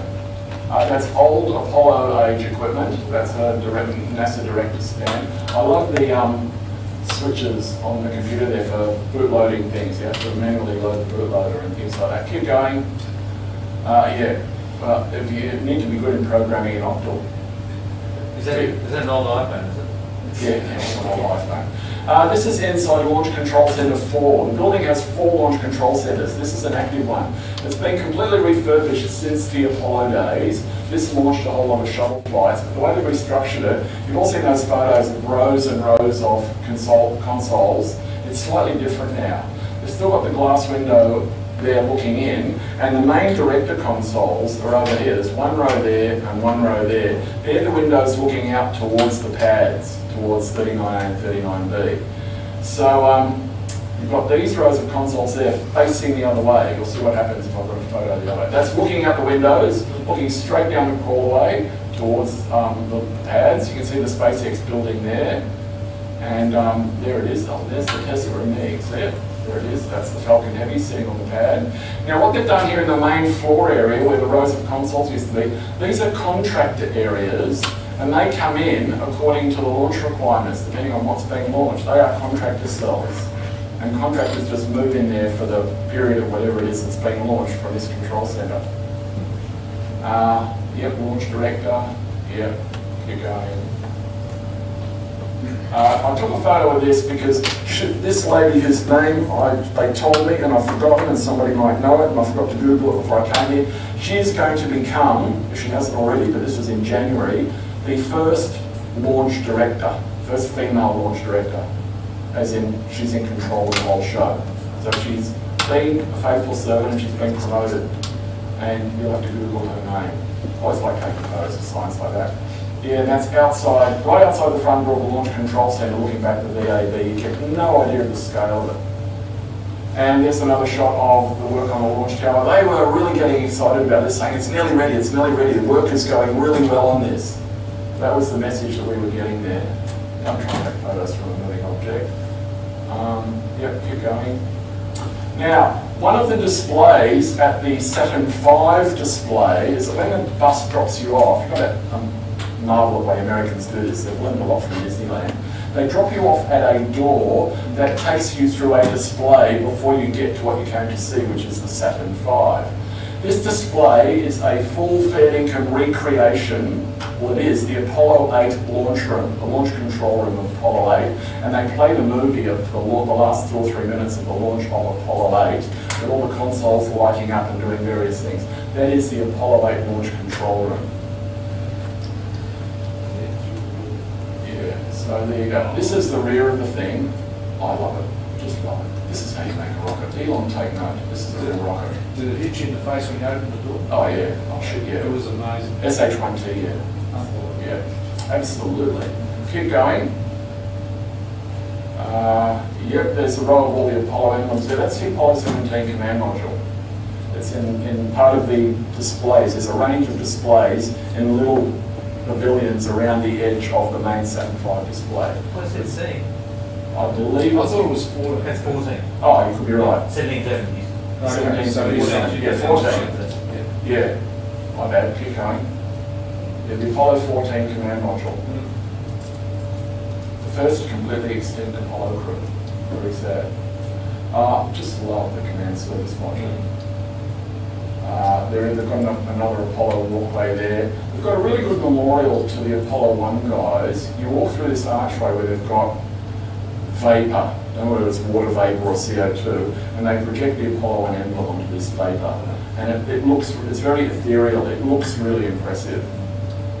So they've actually acknowledged these guys. Over in the Atlantis exhibit, they've got a full memoriam to the two shuttle flights. So yeah, there's the command and service module, and there's my 10-meter full-length shot. That's another one of my HDR shots. We're back at the visitor center. There's a Saturn 1B, and no, that's my HDR shot because it's sunset of all the rockets. We're now queuing up for our second attempt to go to the launch of the Saturn V. Not Saturn V, I wish. Freudian. An Atlas V. Nothing shabby about an Atlas V. It's bigger than anything I launched out of a milk bottle. For those of you, I'll explain later what a milk bottle is. It's leaning, see? It is leaning, yeah. Now, that is the, that's That is our rocket. I had the best lens I had with me was my cheapy 250mm lens. We're about 3 kilometres away. That's the Atlas V. That tower is the... That is, I was able to get a better shot because I only had to turn around 90 degrees and I was facing 39A. That's my shot of, a nighttime shot of the Falcon Heavy, which was due to go about 2 weeks after we were there. Yeah, another shot of the Falcon Heavy, and that's our shot. If you go through these, now actually before you do, the guy, there was about a couple of hundred of us there at the prime, I believe you've been to that site, the prime viewing area. It's halfway down the crawlway. It's almost before you get to 39A. And he said, now look, I know what you're going to do when the launch comes. You are all going to point all your devices there, your phones, you're going to take movies, you're going to point your cameras, everything. Let me tell you something. I'm going to suggest to you, you put everything down and just enjoy it because you have to take it in. It's going to be a roar of sound. It's all going to be over in seconds and you're going to go like this. But I know that that's going to fall on deaf ears and you're going to take photos anyway. But if I were you, what I would do is put all your devices down because you can always go online the next day onto YouTube and get a really good video of the launch. So I thought, you know what, the guy's right. But anyway, I set my camera up and I just held it there and I had it on, you know, multi-frame. I was going click, click, click, click, click. But I watched it, I took his advice and that paid off because you really have to experience this thing visually. It's no good looking at it on a little screen or through a viewfinder. So I managed to get about 3 or 4 shots off. This is the launch of the Atlas V with the Cibers 4 satellite on board for the United States Air Force. So keep going. You can see the camera's moving, but I was able to sort of get it. Yeah. And being night time, you're able to follow it for a long way. Now, really obscure space reference here.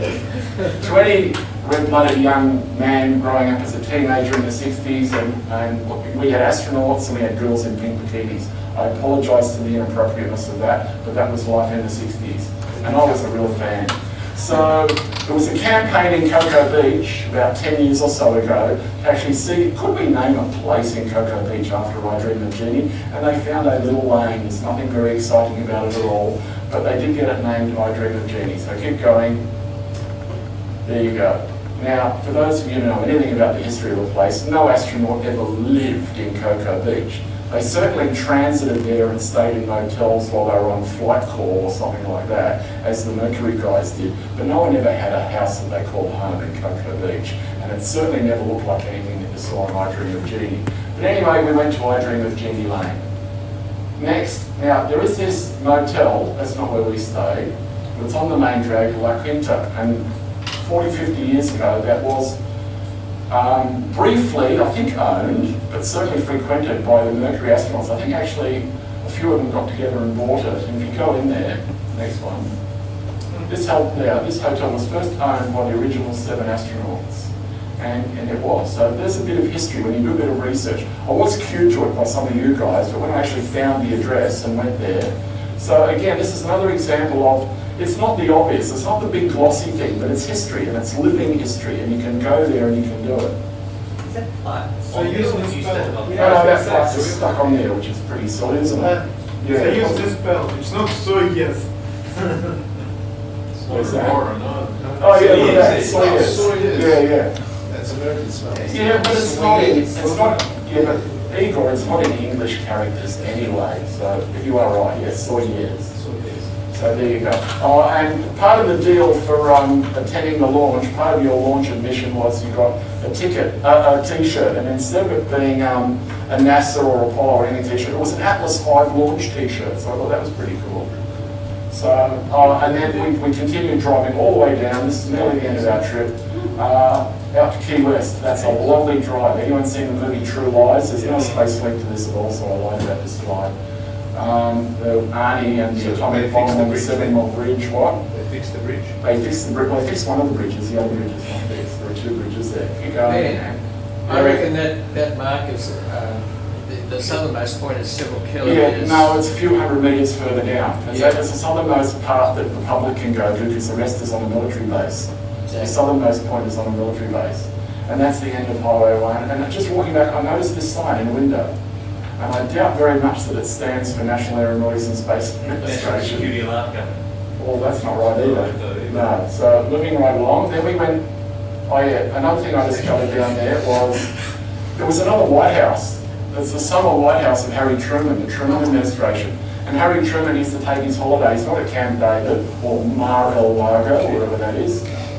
He used to go to Key West. And there was a White House down there, and it was also used by the Clintons, and someone else used it, maybe the Kennedys used it as well. Coming all the way back on our way home now, we did a tour of LA. I've been to LA many times, not a big fan of LA, but we did a day tour because my son had never been there. Went back to Griffith Observatory, his first visit there. I'm an educator, I liked a lot of what I saw there from a teacher's point of view. Keep going, things like, the Hollywood land sign, minus the word land, because it was originally a real estate advertising sign for an estate called Hollywood Land, and they took off the LAND. And the floor of Griffith Observatory, scale model of the solar system. As a teacher, I always like that.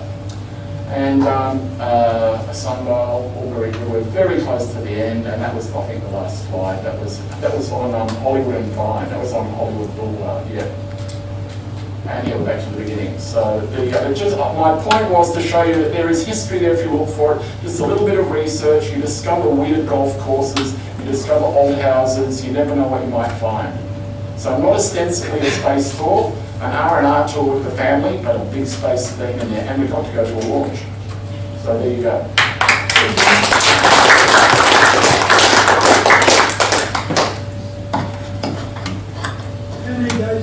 Thanks, Len. Really appreciate that. It was a month and 2 days, so 34 days we're away. How do you got away with it?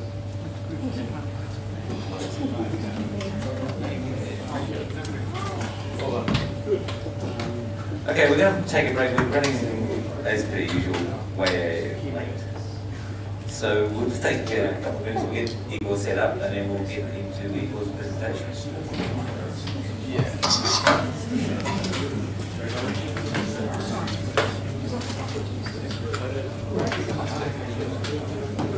that just didn't work for that event.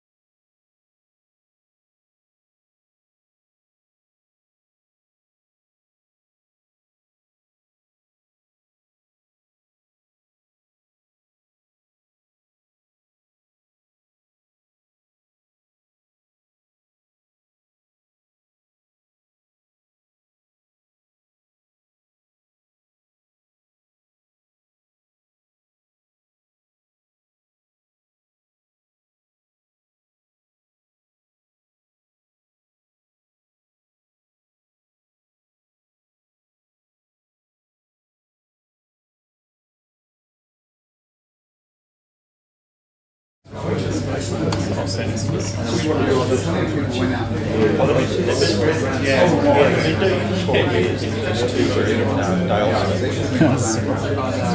that was fabulous. Yeah, it was fabulous. It was in Dales, but it was nice. Beautiful town. Ballarat. It's just a YouTube video. I saw the bathroom on Right, ladies and gentlemen, we're trying to get back on track about time now, and we're going to hand over to Igor Rozenberg. And Igor, hang on, Okay. You'll usually have someone to make their lunch. Yeah.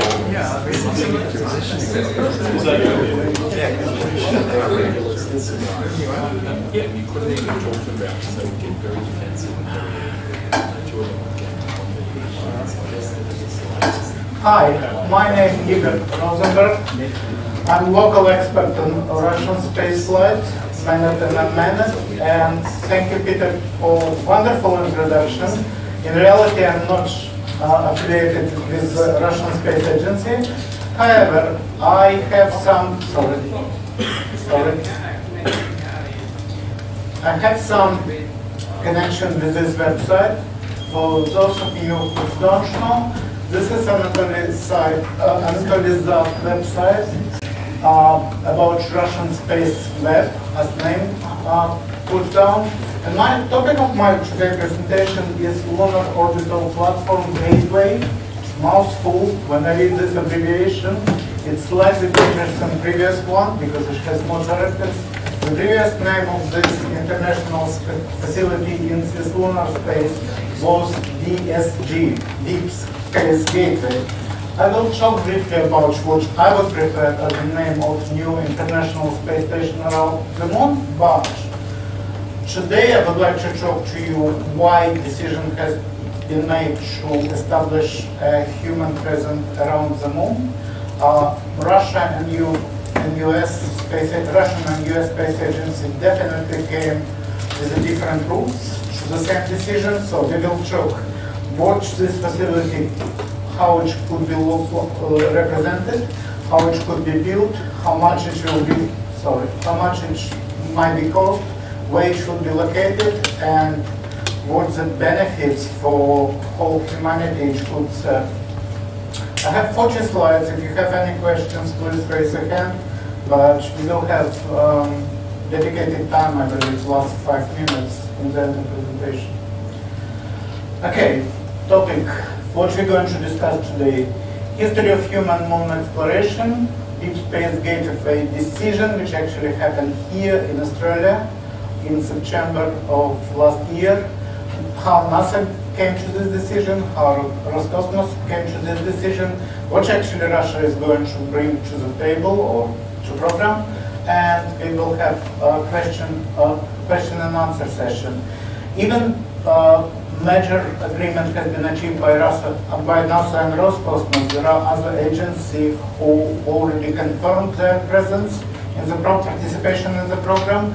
It's Canadian Space Agency, European Space Agency, Japanese Space Agency. There are some questions about Indian Space Organization and Chinese. Potentially it will be truly, some more partners, I believe it will be more chances that this program will succeed. 3 years ago, Patricia invited me to present history of lunar exploration for her group, which was monthly astronomy meeting. And even at that time, I talked about brave new plans about moon exploration, but in 2015, I could not imagine that these plans are going to be eventually materialized and get funding. Before that time, before the September decision, it was only a dream. Okay, you heard about expression about lunar orbital infrastructure. In Apollo time, the only element of orbital infrastructure was Apollo spacecraft itself, which consisted from command and service module, and only command module serves as a motherboard for a single astronaut, while 2 other astronauts actually landed on the moon.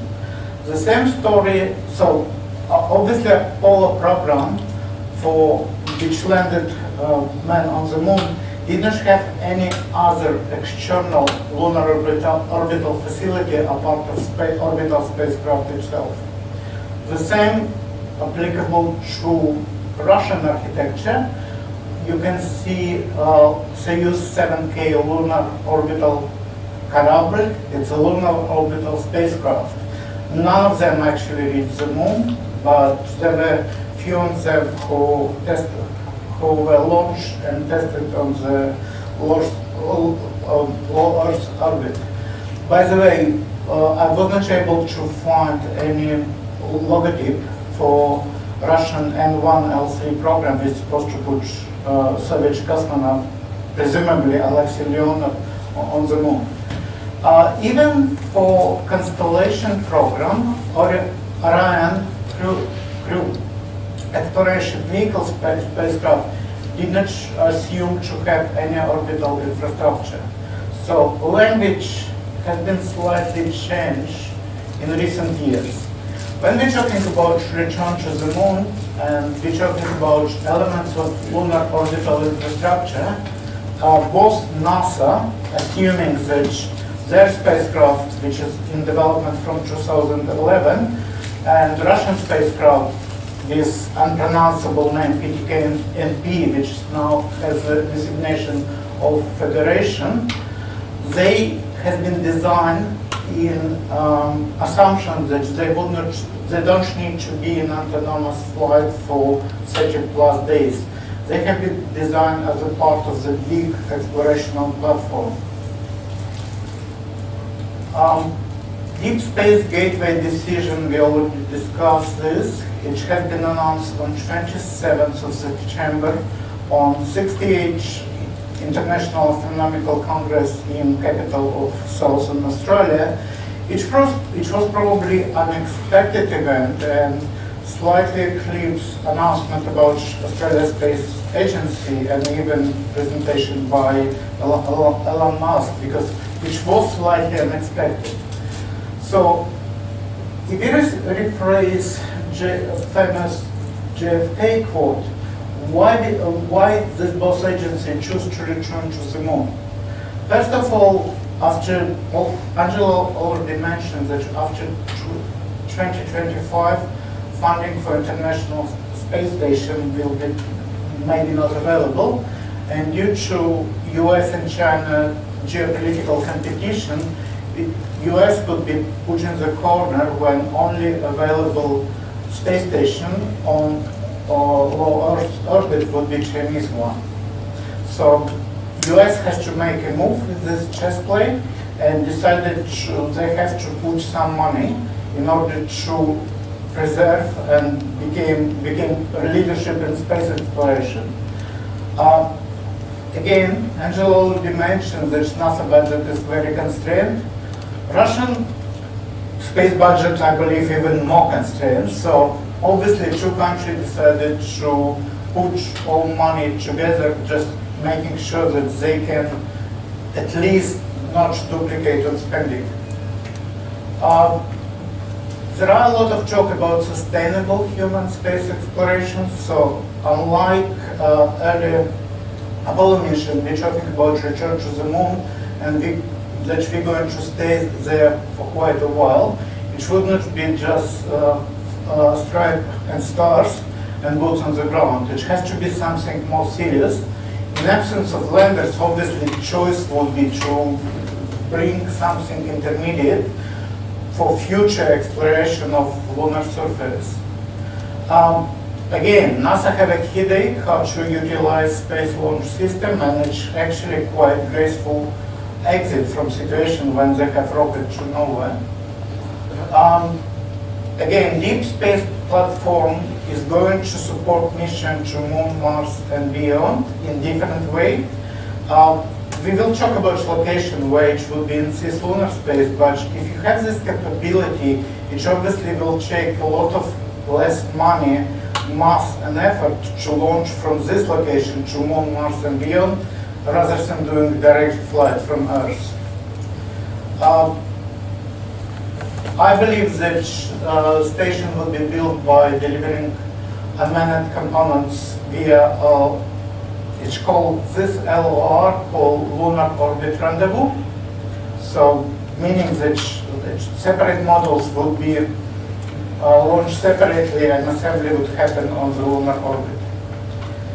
And again, while we're concentrating in next 10-12 years to build outpost on lunar orbit, this should be a real gateway to lunar surface, as long as both sides would provide man-rated landers.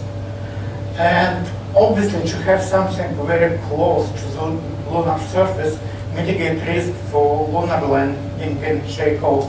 In case of emergency, effectively, you have a facility in half of the day of the flight, comparing with the 4 days of flights. Your lessons of Apollo 13 actually dictate that it should be much safer if you have something on lunar orbit just in case. And obviously, if you can access to lunar surface, this facility will become a stepping stone for real lunar-based deployment, or in European Space Agency terms, the lunar village. Okay, this is national design, which was created by Anatoly based on information in October 2017, probably 1 week after signing agreement between NASA and Roscosmos. This will be first model. It's called Power and Propulsion Bus. At this stage, we know it probably will be launched in 2022 by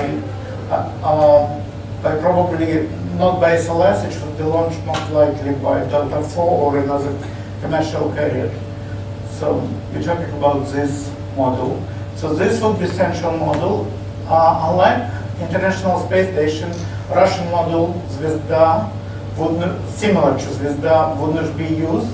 This bird using xenon as a propeller, and we will chop wide enough to have xenon with electrical rocket propulsion.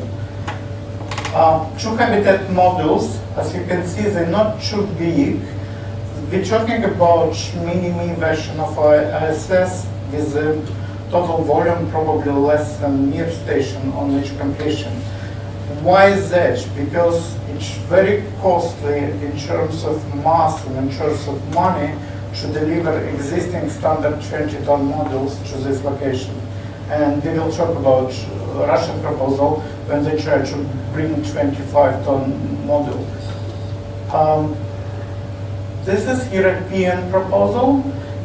Because of station keeping on this orbit, obviously power and propulsion model will have to use propellant, and this device is supposed to replenish propellant. European came with a solution that it should be a logistical vehicle which is supposed to do transfer of propellant. Xenon actually is not pumping xenon in space never has been done in such volumes, so it's still question. I would probably question how this technology, how mature is this technology. And as you can see, it's not too big, just 4 tons, would be delivered either by a new Ariane rocket or by Atlas V. Okay, location. I never heard about, okay, first time I heard term distance DRO, distance retrograde orbit, which was obviously from first launch of Orion on Delta IV a couple of years ago. This is not, it's called not Kepler near orbit, and this is supposed to be a very stable environment if they approach a rock, so there are no chances that it would fall either on Earth or on Moon. So NASA chose, and they insisted to choose this orbit. It's called near rectilinear halo orbit, or in short words, NRO. As you can see, all of these parameters in green except except this. The cost of moving from this orbit, which actually highly ecliptical polar lunar orbit, with the lowest distance from the moon 2,000 kilometers and highest distance to the moon 75,000 kilometers. Everything was more or less okay, except it required approximately 5 kilometers per second of delta V. Delta V is a special parameter. I can give you an example. In order to launch a rocket of super heavy class with all of the losses to low Earth orbit, it's approximately 10,000 meters per second or 10 kilometers per second. You can imagine that this is almost half of the price to launch, to create a return trip from station to orbit. But if you compare this all other contenders, and some of them were obviously L1 and L2 Lagrangian point, and there are some other orbits, this was selected as a preferable one. And the biggest winner actually was this. Even delta V from Lagrange point was comparable with this orbit. This was a winner in terms it required only half of a day to move from orbit to lunar surface. So in case of emergency, if something happened on the lunar surface, rescue mission actually could be quite feasible in shortest possible time. I will share with you this presentation. I don't have much time to talk about all of this orbital mechanic information. The good thing about this orbit as well, if you're talking about assembly Marshall stack, it required probably 2 small notches to move it from NRO to Lagrange, the further Lagrange point in Earth's lunar system, and after that probably another small notch to move from Earth's lunar to Lagrange point to Earth's solar Lagrange point. And this is probably the better ways to be, because it required much less energy to launch Martian stack and probably even make shorter whole trip. Instead of 6 months, it should be less. Okay, moving on. NASA roadmap. NASA started talking about lunar orbital facility. Obviously, nothing has been told about the lunar orbital facilities. There are no mentioned in Constellation program, which quietly died around 2010, which has been cancelled by Obama administration. Obama administration authorized to use facility to bring asteroid. It's called IRM program. It has a manned part when astronauts are supposed to study this rock. And NASA worked on next space technology for exploration partnership program. Next step is still valid now. Under this program, they tried to build the same public-private partnership. 3 companies have been funded to provide robotic moon lander.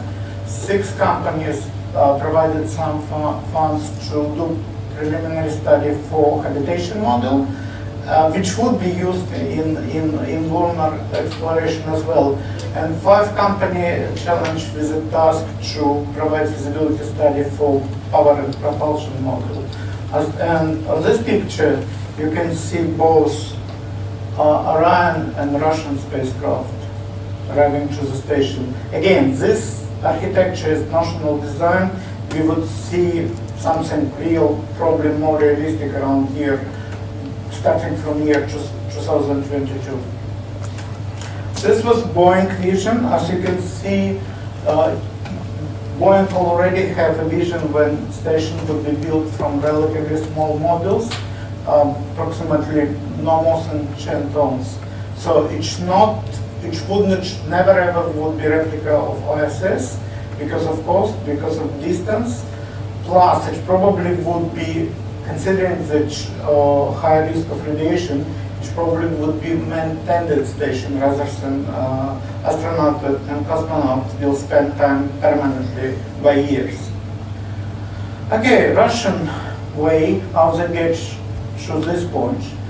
Roscosmos participated in global exploration program, but it was quite solid absence of Russian representative for last 3 years due to political climate.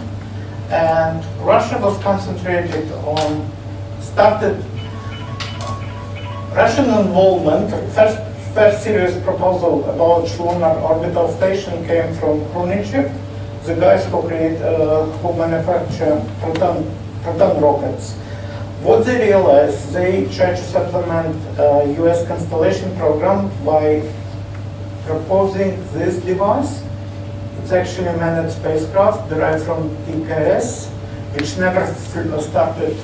It had been used in Russian space program twice, but it never had been launched with a crew on board. And their idea was to sell, first of all, second manned transportation system to NASA, plus they tried to lobby Russian government for a very heavy, super heavy launch vehicle in order to deliver it 20 tons standard modules of ISS, standard size model of ISS to the lunar orbit. Their proposal was for a low lunar orbit with altitude 100 kilometers. Obviously, they didn't get funding because nothing happened, but this was actually first serious study around 2007. And then again, Boeing seriously considered exploration platform in Earth Moon Lagrange point 2. Even interestingly, Boeing chose originally something main model of the station derived from the model Zvezda. They still didn't believe that Russians going to produce this spacecraft, so they consistently tried to draw Soyuz. Even Energia decided they're never ever going to put Soyuz on lunar orbit because otherwise they will cut their funding short. It doesn't make for company to upgrade something if they can get 10 times more money for brand new spacecraft. Energia actually did some study with Lockheed Martin as well. If you look at this model, it's actually EDA model. This is what Russians are going to build. Originally, it's supposed to be US-built model. Again, this is fantasy of the illustrator. The real stuff would be slightly different. Okay, Russian proposed to try to cannibalize some models from ISS, which they actually delayed because of funding, because of various reasons. This is called Science and Energy model. It weighed 25 tons, and Russian proposed to use it as a base for station. Unfortunately, it required launch of SLS, which would probably cost $2 billion. So this proposal didn't get approval from NASA only because of money issue, constrained by money. This was approved, this is what Russian proposed in 2017. This model weighed exactly 9,000 kilos, and it can be delivered during SLS manned mission as an auxiliary payload. They call it co-payload manifest. So this is maximum. This is why all models for station which arrive on SLS have a limit of 9,000 kilograms. This was original proposal, and yeah, we talk about NEM, and NEM originally was supposed to be launched to ISS orbit by Proton, which has effectively payload of 25 tons, could be delivered to the moon, to this location, only by SLS, which has 70-ton capacity. You can now compare sheer difference. The same model, how expensive in terms of mass to launch it to destination. Okay, this was original design for ISS. It's originally called EBM model, now it's called a multi-purpose model. And this is watch-derived design which will be used in lunar orbital platform. This design is not complete because I believe now they try to add another section somewhere which would use for storage of spacesuits. They try to keep at least 2 American and 2 Russian spacesuits somewhere because they don't have additional space. So this model potentially would get another review. Okay, what else Russia can bring to the table? This is international standard for docking unit. It has been spaceworthy and originally it has been tested in 1975 during Soyuz Apollo mission. Interestingly, the same standard, one of the Mir models has the same docking system. They even launched one Soyuz spacecraft equipped with this unit. And this became de facto standard for everybody. For Japanese models, for European models, this is where Energia is actually going to get some money because all parties accepted this as a standard interface, as a single standard for docking. Potentially, at the moment, it's qualified only for 30 tons. I believe it's enough for lunar models, which wouldn't be too heavy, but Russians probably would create more improved version because of their design of their transportation system. Obviously, it has been used on ISS and before this on Mir station. And it's supposed to be used on Russian shuttle as well. Okay, so Roscosmos plan how they're going to build space transportation, new generation space transportation system. During 3 days before Falcon Heavy, when everybody waited with anticipation, I believe most people missed one interesting fact. President Putin signed executive order, it's not only Trump who doing this, which actually gave green light to starting development of super heavy launch vehicle. It was 1 step forward and 2 steps back story with super heavy launch vehicle. I believe at least for last 10 years, in one form or other, but at least now they're going to build a super heavy launch vehicle, and fortunately, unfortunately, they're not going to clone Energia, which was an Energia Buran. It should be a different vehicle. How many tons? It should be another slide. There are three different configurations. Again, in January was an announcement about creating space tab, cryogenic space tab. It's not in the same class as the exploration upper stage. It's probably twice less, and we will talk in more details about this. And Energia is still pushing one piece of legacy from N1. It should be space tag, oxygen, kerosene, which called MOB-DM. It's based on the, it's derived from block-DM upper stage, which actually has been used for the NEAT Proton, and it's going to be used on Angara launchers. Another piece of puzzle, Federatia spacecraft. Russians working on lunar surface success model. It's a man-rated lander. Surprisingly, it will be around 20 tons, while first man-rated lander based on the commercial program would be similar to Russian lander from N1 program, like 5 tons. So it's one-man vehicle. This is what NASA proposing right now. Who's making that? We don't know because restriction of the funding, which was not included in in Federal Space Program. In N1 program, which was made in Ukraine, so there is no way it would be done. So most likely energy or furniture, most likely. And obviously they're working on ground system. Cosmodrome Vostochny at the moment is capable only to launch Soyuz 2 rockets, but it would be placed for super heavy launch vehicle. Much time do I have? Okay.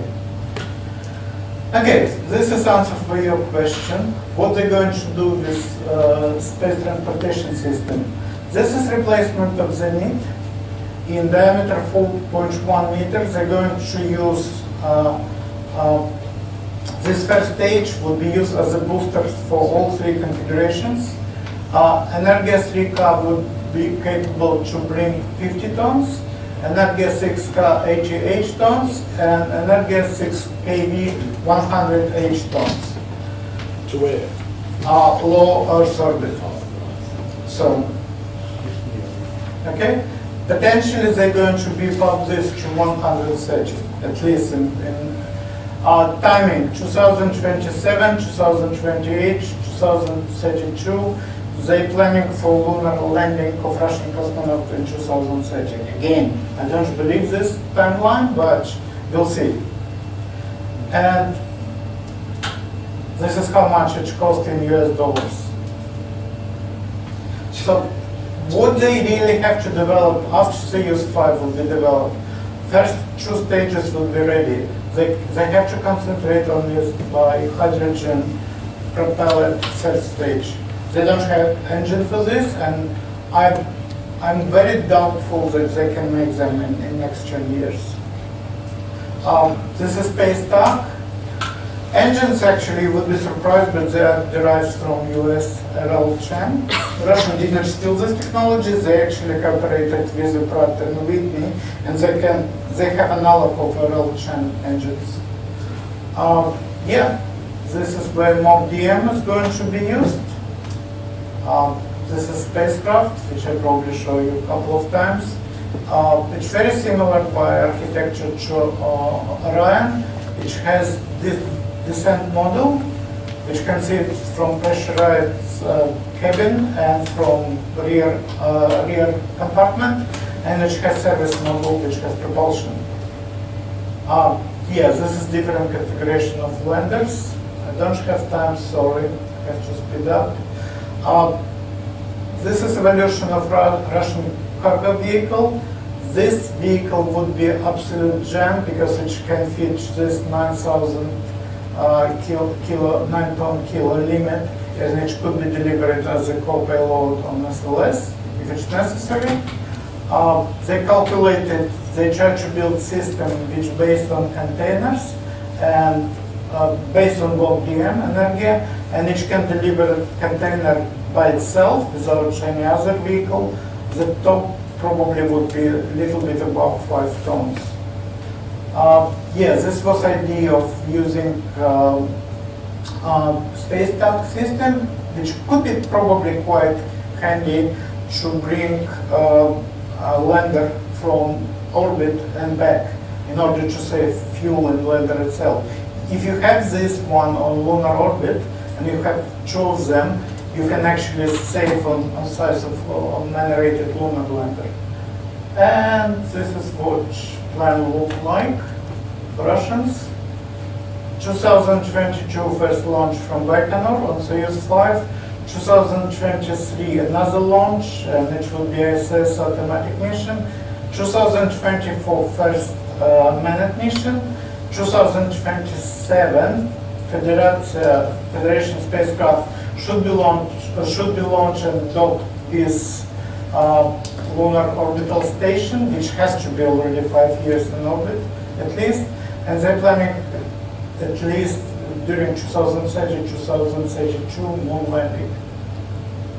I don't have time for this. You're welcome. I will share this presentation, so you're welcome to look at it. This is Jerry Maguire quote, show me the money. This is probably what US going to spend on, this is original request for 2019 for NASA. Exploration system development, it's actually money which go into SLS, run and ground facility.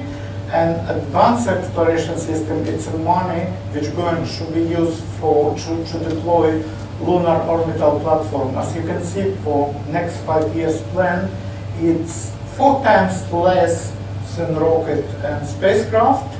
I don't know how sustainable it is, but at least there are money which can be spent, and actually Russians, I believe, truly believe that some of this money would be felt into their pockets.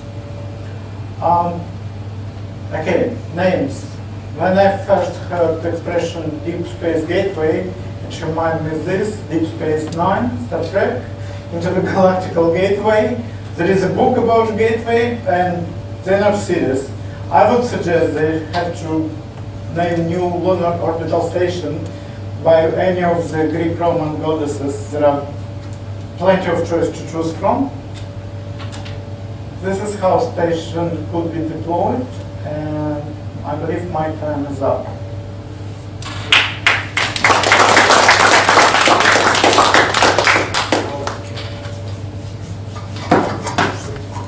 Thanks, Igor. Fantastic.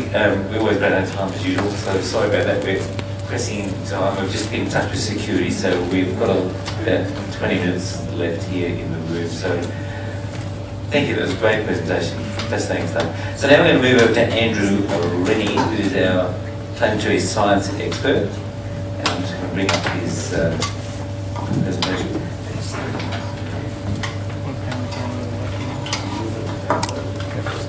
Slides.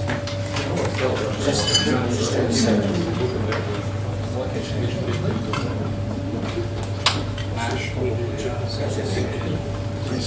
You go tomorrow? What's that? You go tomorrow? Are you going to go tomorrow? No, no, I don't think I can. I'll probably be on the online meeting. Okay. You going to go? Yeah, I guess so. I'll see you on the...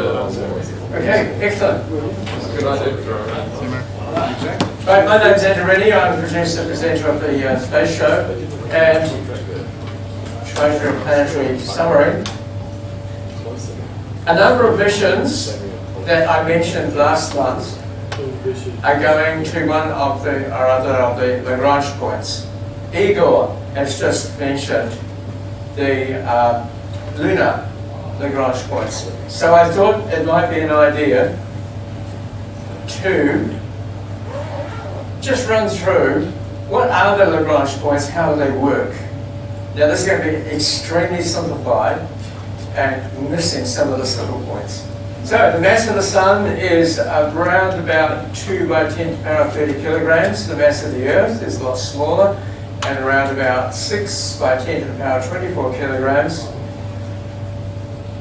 There's a thing called a universal gravitational constant, otherwise known as Big G, and it's around about 6.7 by 10 to the power of minus 11 meters cubed per kilogram to minus 1 seconds to minus 2. A year is 365.242 days, and one day, this is an Earth day, is 86,400 seconds. So that's the basic data we start with. Okay, next one. The gravitational force between any two masses, capital M, small m, is F equals Gm m over r squared, where r is the distance between the two masses. Now this could be between you and me, between two atoms, or between two planets, or a sun and a planet, or whatever. Okay. Gravitational field strength, acceleration due to gravity, is big G times the mass of the object over r squared. So for example, the gravitational field strength on me, on you, is big G times my mass divided by the square of the distance between us. Centripetal force, when something's going around like this, to keep my hand there, there has to be a centripetal force pulling in towards the center. And that is given by the mass, that's in this case of my hand, going around, times the square of the linear velocity, tangential velocity, divided by the radius of the, in other words, length of my arm. So that's the centripetal force. An object that's doing that is it's actually accelerating. Although it's going at a constant speed, it is actually accelerating towards the center. Now that's a bit of a harder concept to understand. And that acceleration is v squared over pi r. And the other thing we need to know is the circumference of a circle is 2 times pi times r. Now, for a planet going around the sun, say I'm the sun and then my hand's the planet, the centripetal force is provided by gravity, the gravity between the two objects. So the centripetal force has to equal the gravitational force if that orbit is to be stable. So as the Earth, say, goes around the sun, on the sun, there's the Earth, then that force is provided by gravity. Right, let's go on to the next picture. Now at this point, I decided that doing it in, with computer stuff was too hard. It was taking too long, so I switched to doing it by handwriting and scanning it in. Okay, so at L1, the Earth and L2 all move around the Sun at the same angular velocity. In other words, at the same period. In other words, they take the same time to go around.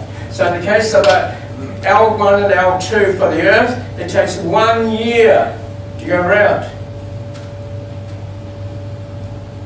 That means that they're going in different linear velocities. And I've written the velocities at the top there. 2.957 by 10 to the power 4 meters per second. Now, L1 is approximately 1.5 million kilometers from the Earth. That's about 1% of the distance to the Sun. Likewise, L2, as we'll show in a few moments, is about the same distance the other way. So, 150 million kilometers is the distance between the Earth and the Sun, approximately, and L1 is 1% of that, so that's 1.5 million kilometers, 1.5 million meters. This is meters now. And so the distance of L1 from the Sun is 148 point, well, you can see the number there on the Sun. Now, next slide. So an object at L1 will have a centripetal acceleration given by A equals v squared upon r, which falls out when you do the calculation to be 5.887. Now I know the significant figures, you don't do them, but I've got them in anyway. 5.887 by 10 to the power minus 3 meters per second squared, or if you prefer, newtons per kilogram. That's the force on each kilogram that's at L1. Okay, next picture. So an object at L1 will experience a solar gravitational field strength of Gm of the Sun over r squared. And when you do that calculation, it turns out to be 6.02 newtons per kilogram or meters per second squared. But you'll notice that that 6.02 is greater than the 5.887 that we showed you earlier. So an object at L1 is going too slow to be held in position and it should fall towards the Sun. Well, it wouldn't fall directly towards the Sun, it would just go into an elliptic orbit where the perihelion is closer than that distance. Right. But the object is also in the Earth's gravitational field. So, what's the gravitational field strength of the Earth at that point? Well, acceleration of gravity due to the Earth is Gm, mass of the Earth, over r squared, works through the calculation, and it turns out to be about 0.177 meters per second squared. Now the difference between these two calculations of the accelerations, or gravitational field strength, is 6.02 minus 5.887 is about 0.133. Next picture. And that is about equal to 0.177 that we showed you earlier. Considering that the Earth's orbit is not exactly 150 million kilometres, that the mass of the Earth's atmosphere has not been accounted for when I did the mass of the calculation of the Earth. The distance to L1 is not exactly 1.5 million kilometres, and there's rounding errors or uncertainties. So here is my little picture here now. We've got the Earth pulling on that way. We've got the Sun pulling that way. And the centripetal acceleration that's needed to go around the Sun at that speed that would keep it meshed with the Earth is the Sun pulling this way, the Earth pulling that way, equals that vector there, which is the centripetal acceleration needed at that point to go around the Sun at the speed it is going at there. So if it were, the Earth wasn't there and you wanted to keep it at that distance, it'd have to go a lot faster to just stay there. It goes, you know, the closer to the Sun, the faster in you go, the further out, the slower you go. So there we are. At L1, an object moving too slow to remain in orbit, but the outward pull of the Earth prevents the object from falling towards the Sun. So that it's balanced. Now, one thing which I'm not going into are the halo orbits, but you can do a vector calculation to show that the Sun pulling that way and the Earth pulling that way results in the resultant which actually pulls towards the centre, and so you can actually orbit L1 in that way. Right, next picture. So, if we do a similar calculation for L2, we've got the Sun, we've got the Earth, and L2's out here. The object at L2 now is moving too fast for the Sun's gravity to provide the centripetal force needed for circular motion.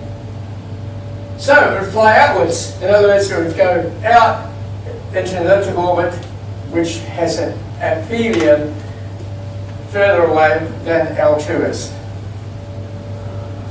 But the Earth's gravitational pull adds to the Sun's pull to provide the necessary centripetal force. So here we have Sun, Earth, L2. The acceleration needed to stay in orbit there at that distance at the speed it needs to keep matched with the Earth is the pull of the Sun in that direction plus the pull of the Earth in that direction. That plus that equals the centripetal force needed. And I think that was the last slide. Yeah. So, very oversimplified is an explanation of how it is that we've got the Lagrange points L2 here and L1 there. Of course, these vectors are not to scale, but that's it. And that's used, as Igor said, it's going to be used in the, or would be used in a Russian concept, and it's the James Webb Space Telescope is going to be in the halo orbit around L2.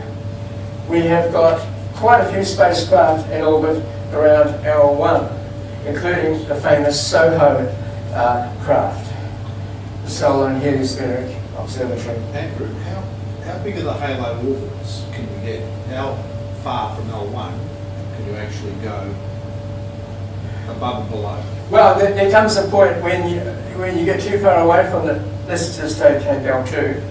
When you get the SOHO spacecraft in orbit takes 6 months.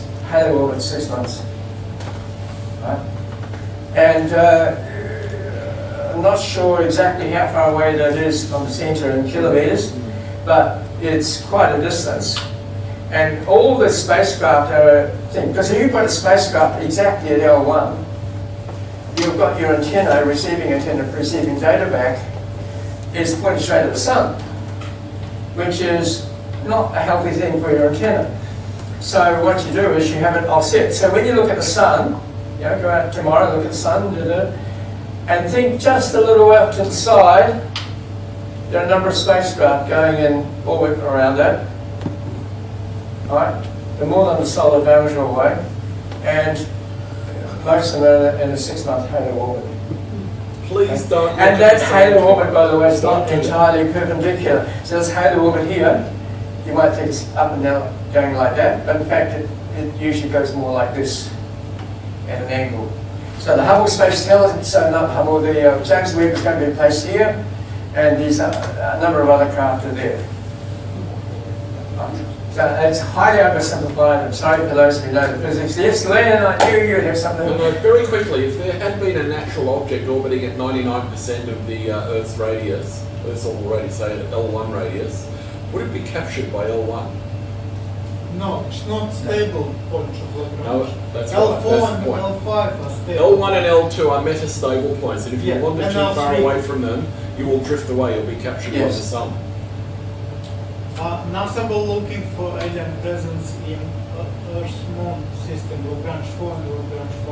SETI, not NASA, sorry. SETI program were looking. They didn't find anything. Really, they didn't find anything. Couldn't have predicted that. Sadly, we've run out of time. As per usual, we always seem to cut Andrew off, and really apologise for that, but we do need to get out of this building. So listen, thank you everyone for coming out tonight. It's been really nice to see you. We're going to be back here again next month, the 26th of March. We'll advertise our program as we get closer to that. I think Mike's already got something lined up. But anyway, thanks again, and have a great night, and bring your friends along. And visit the Space Association website at space.asn.au to get membership details, meeting details, and all the other things. Thank you.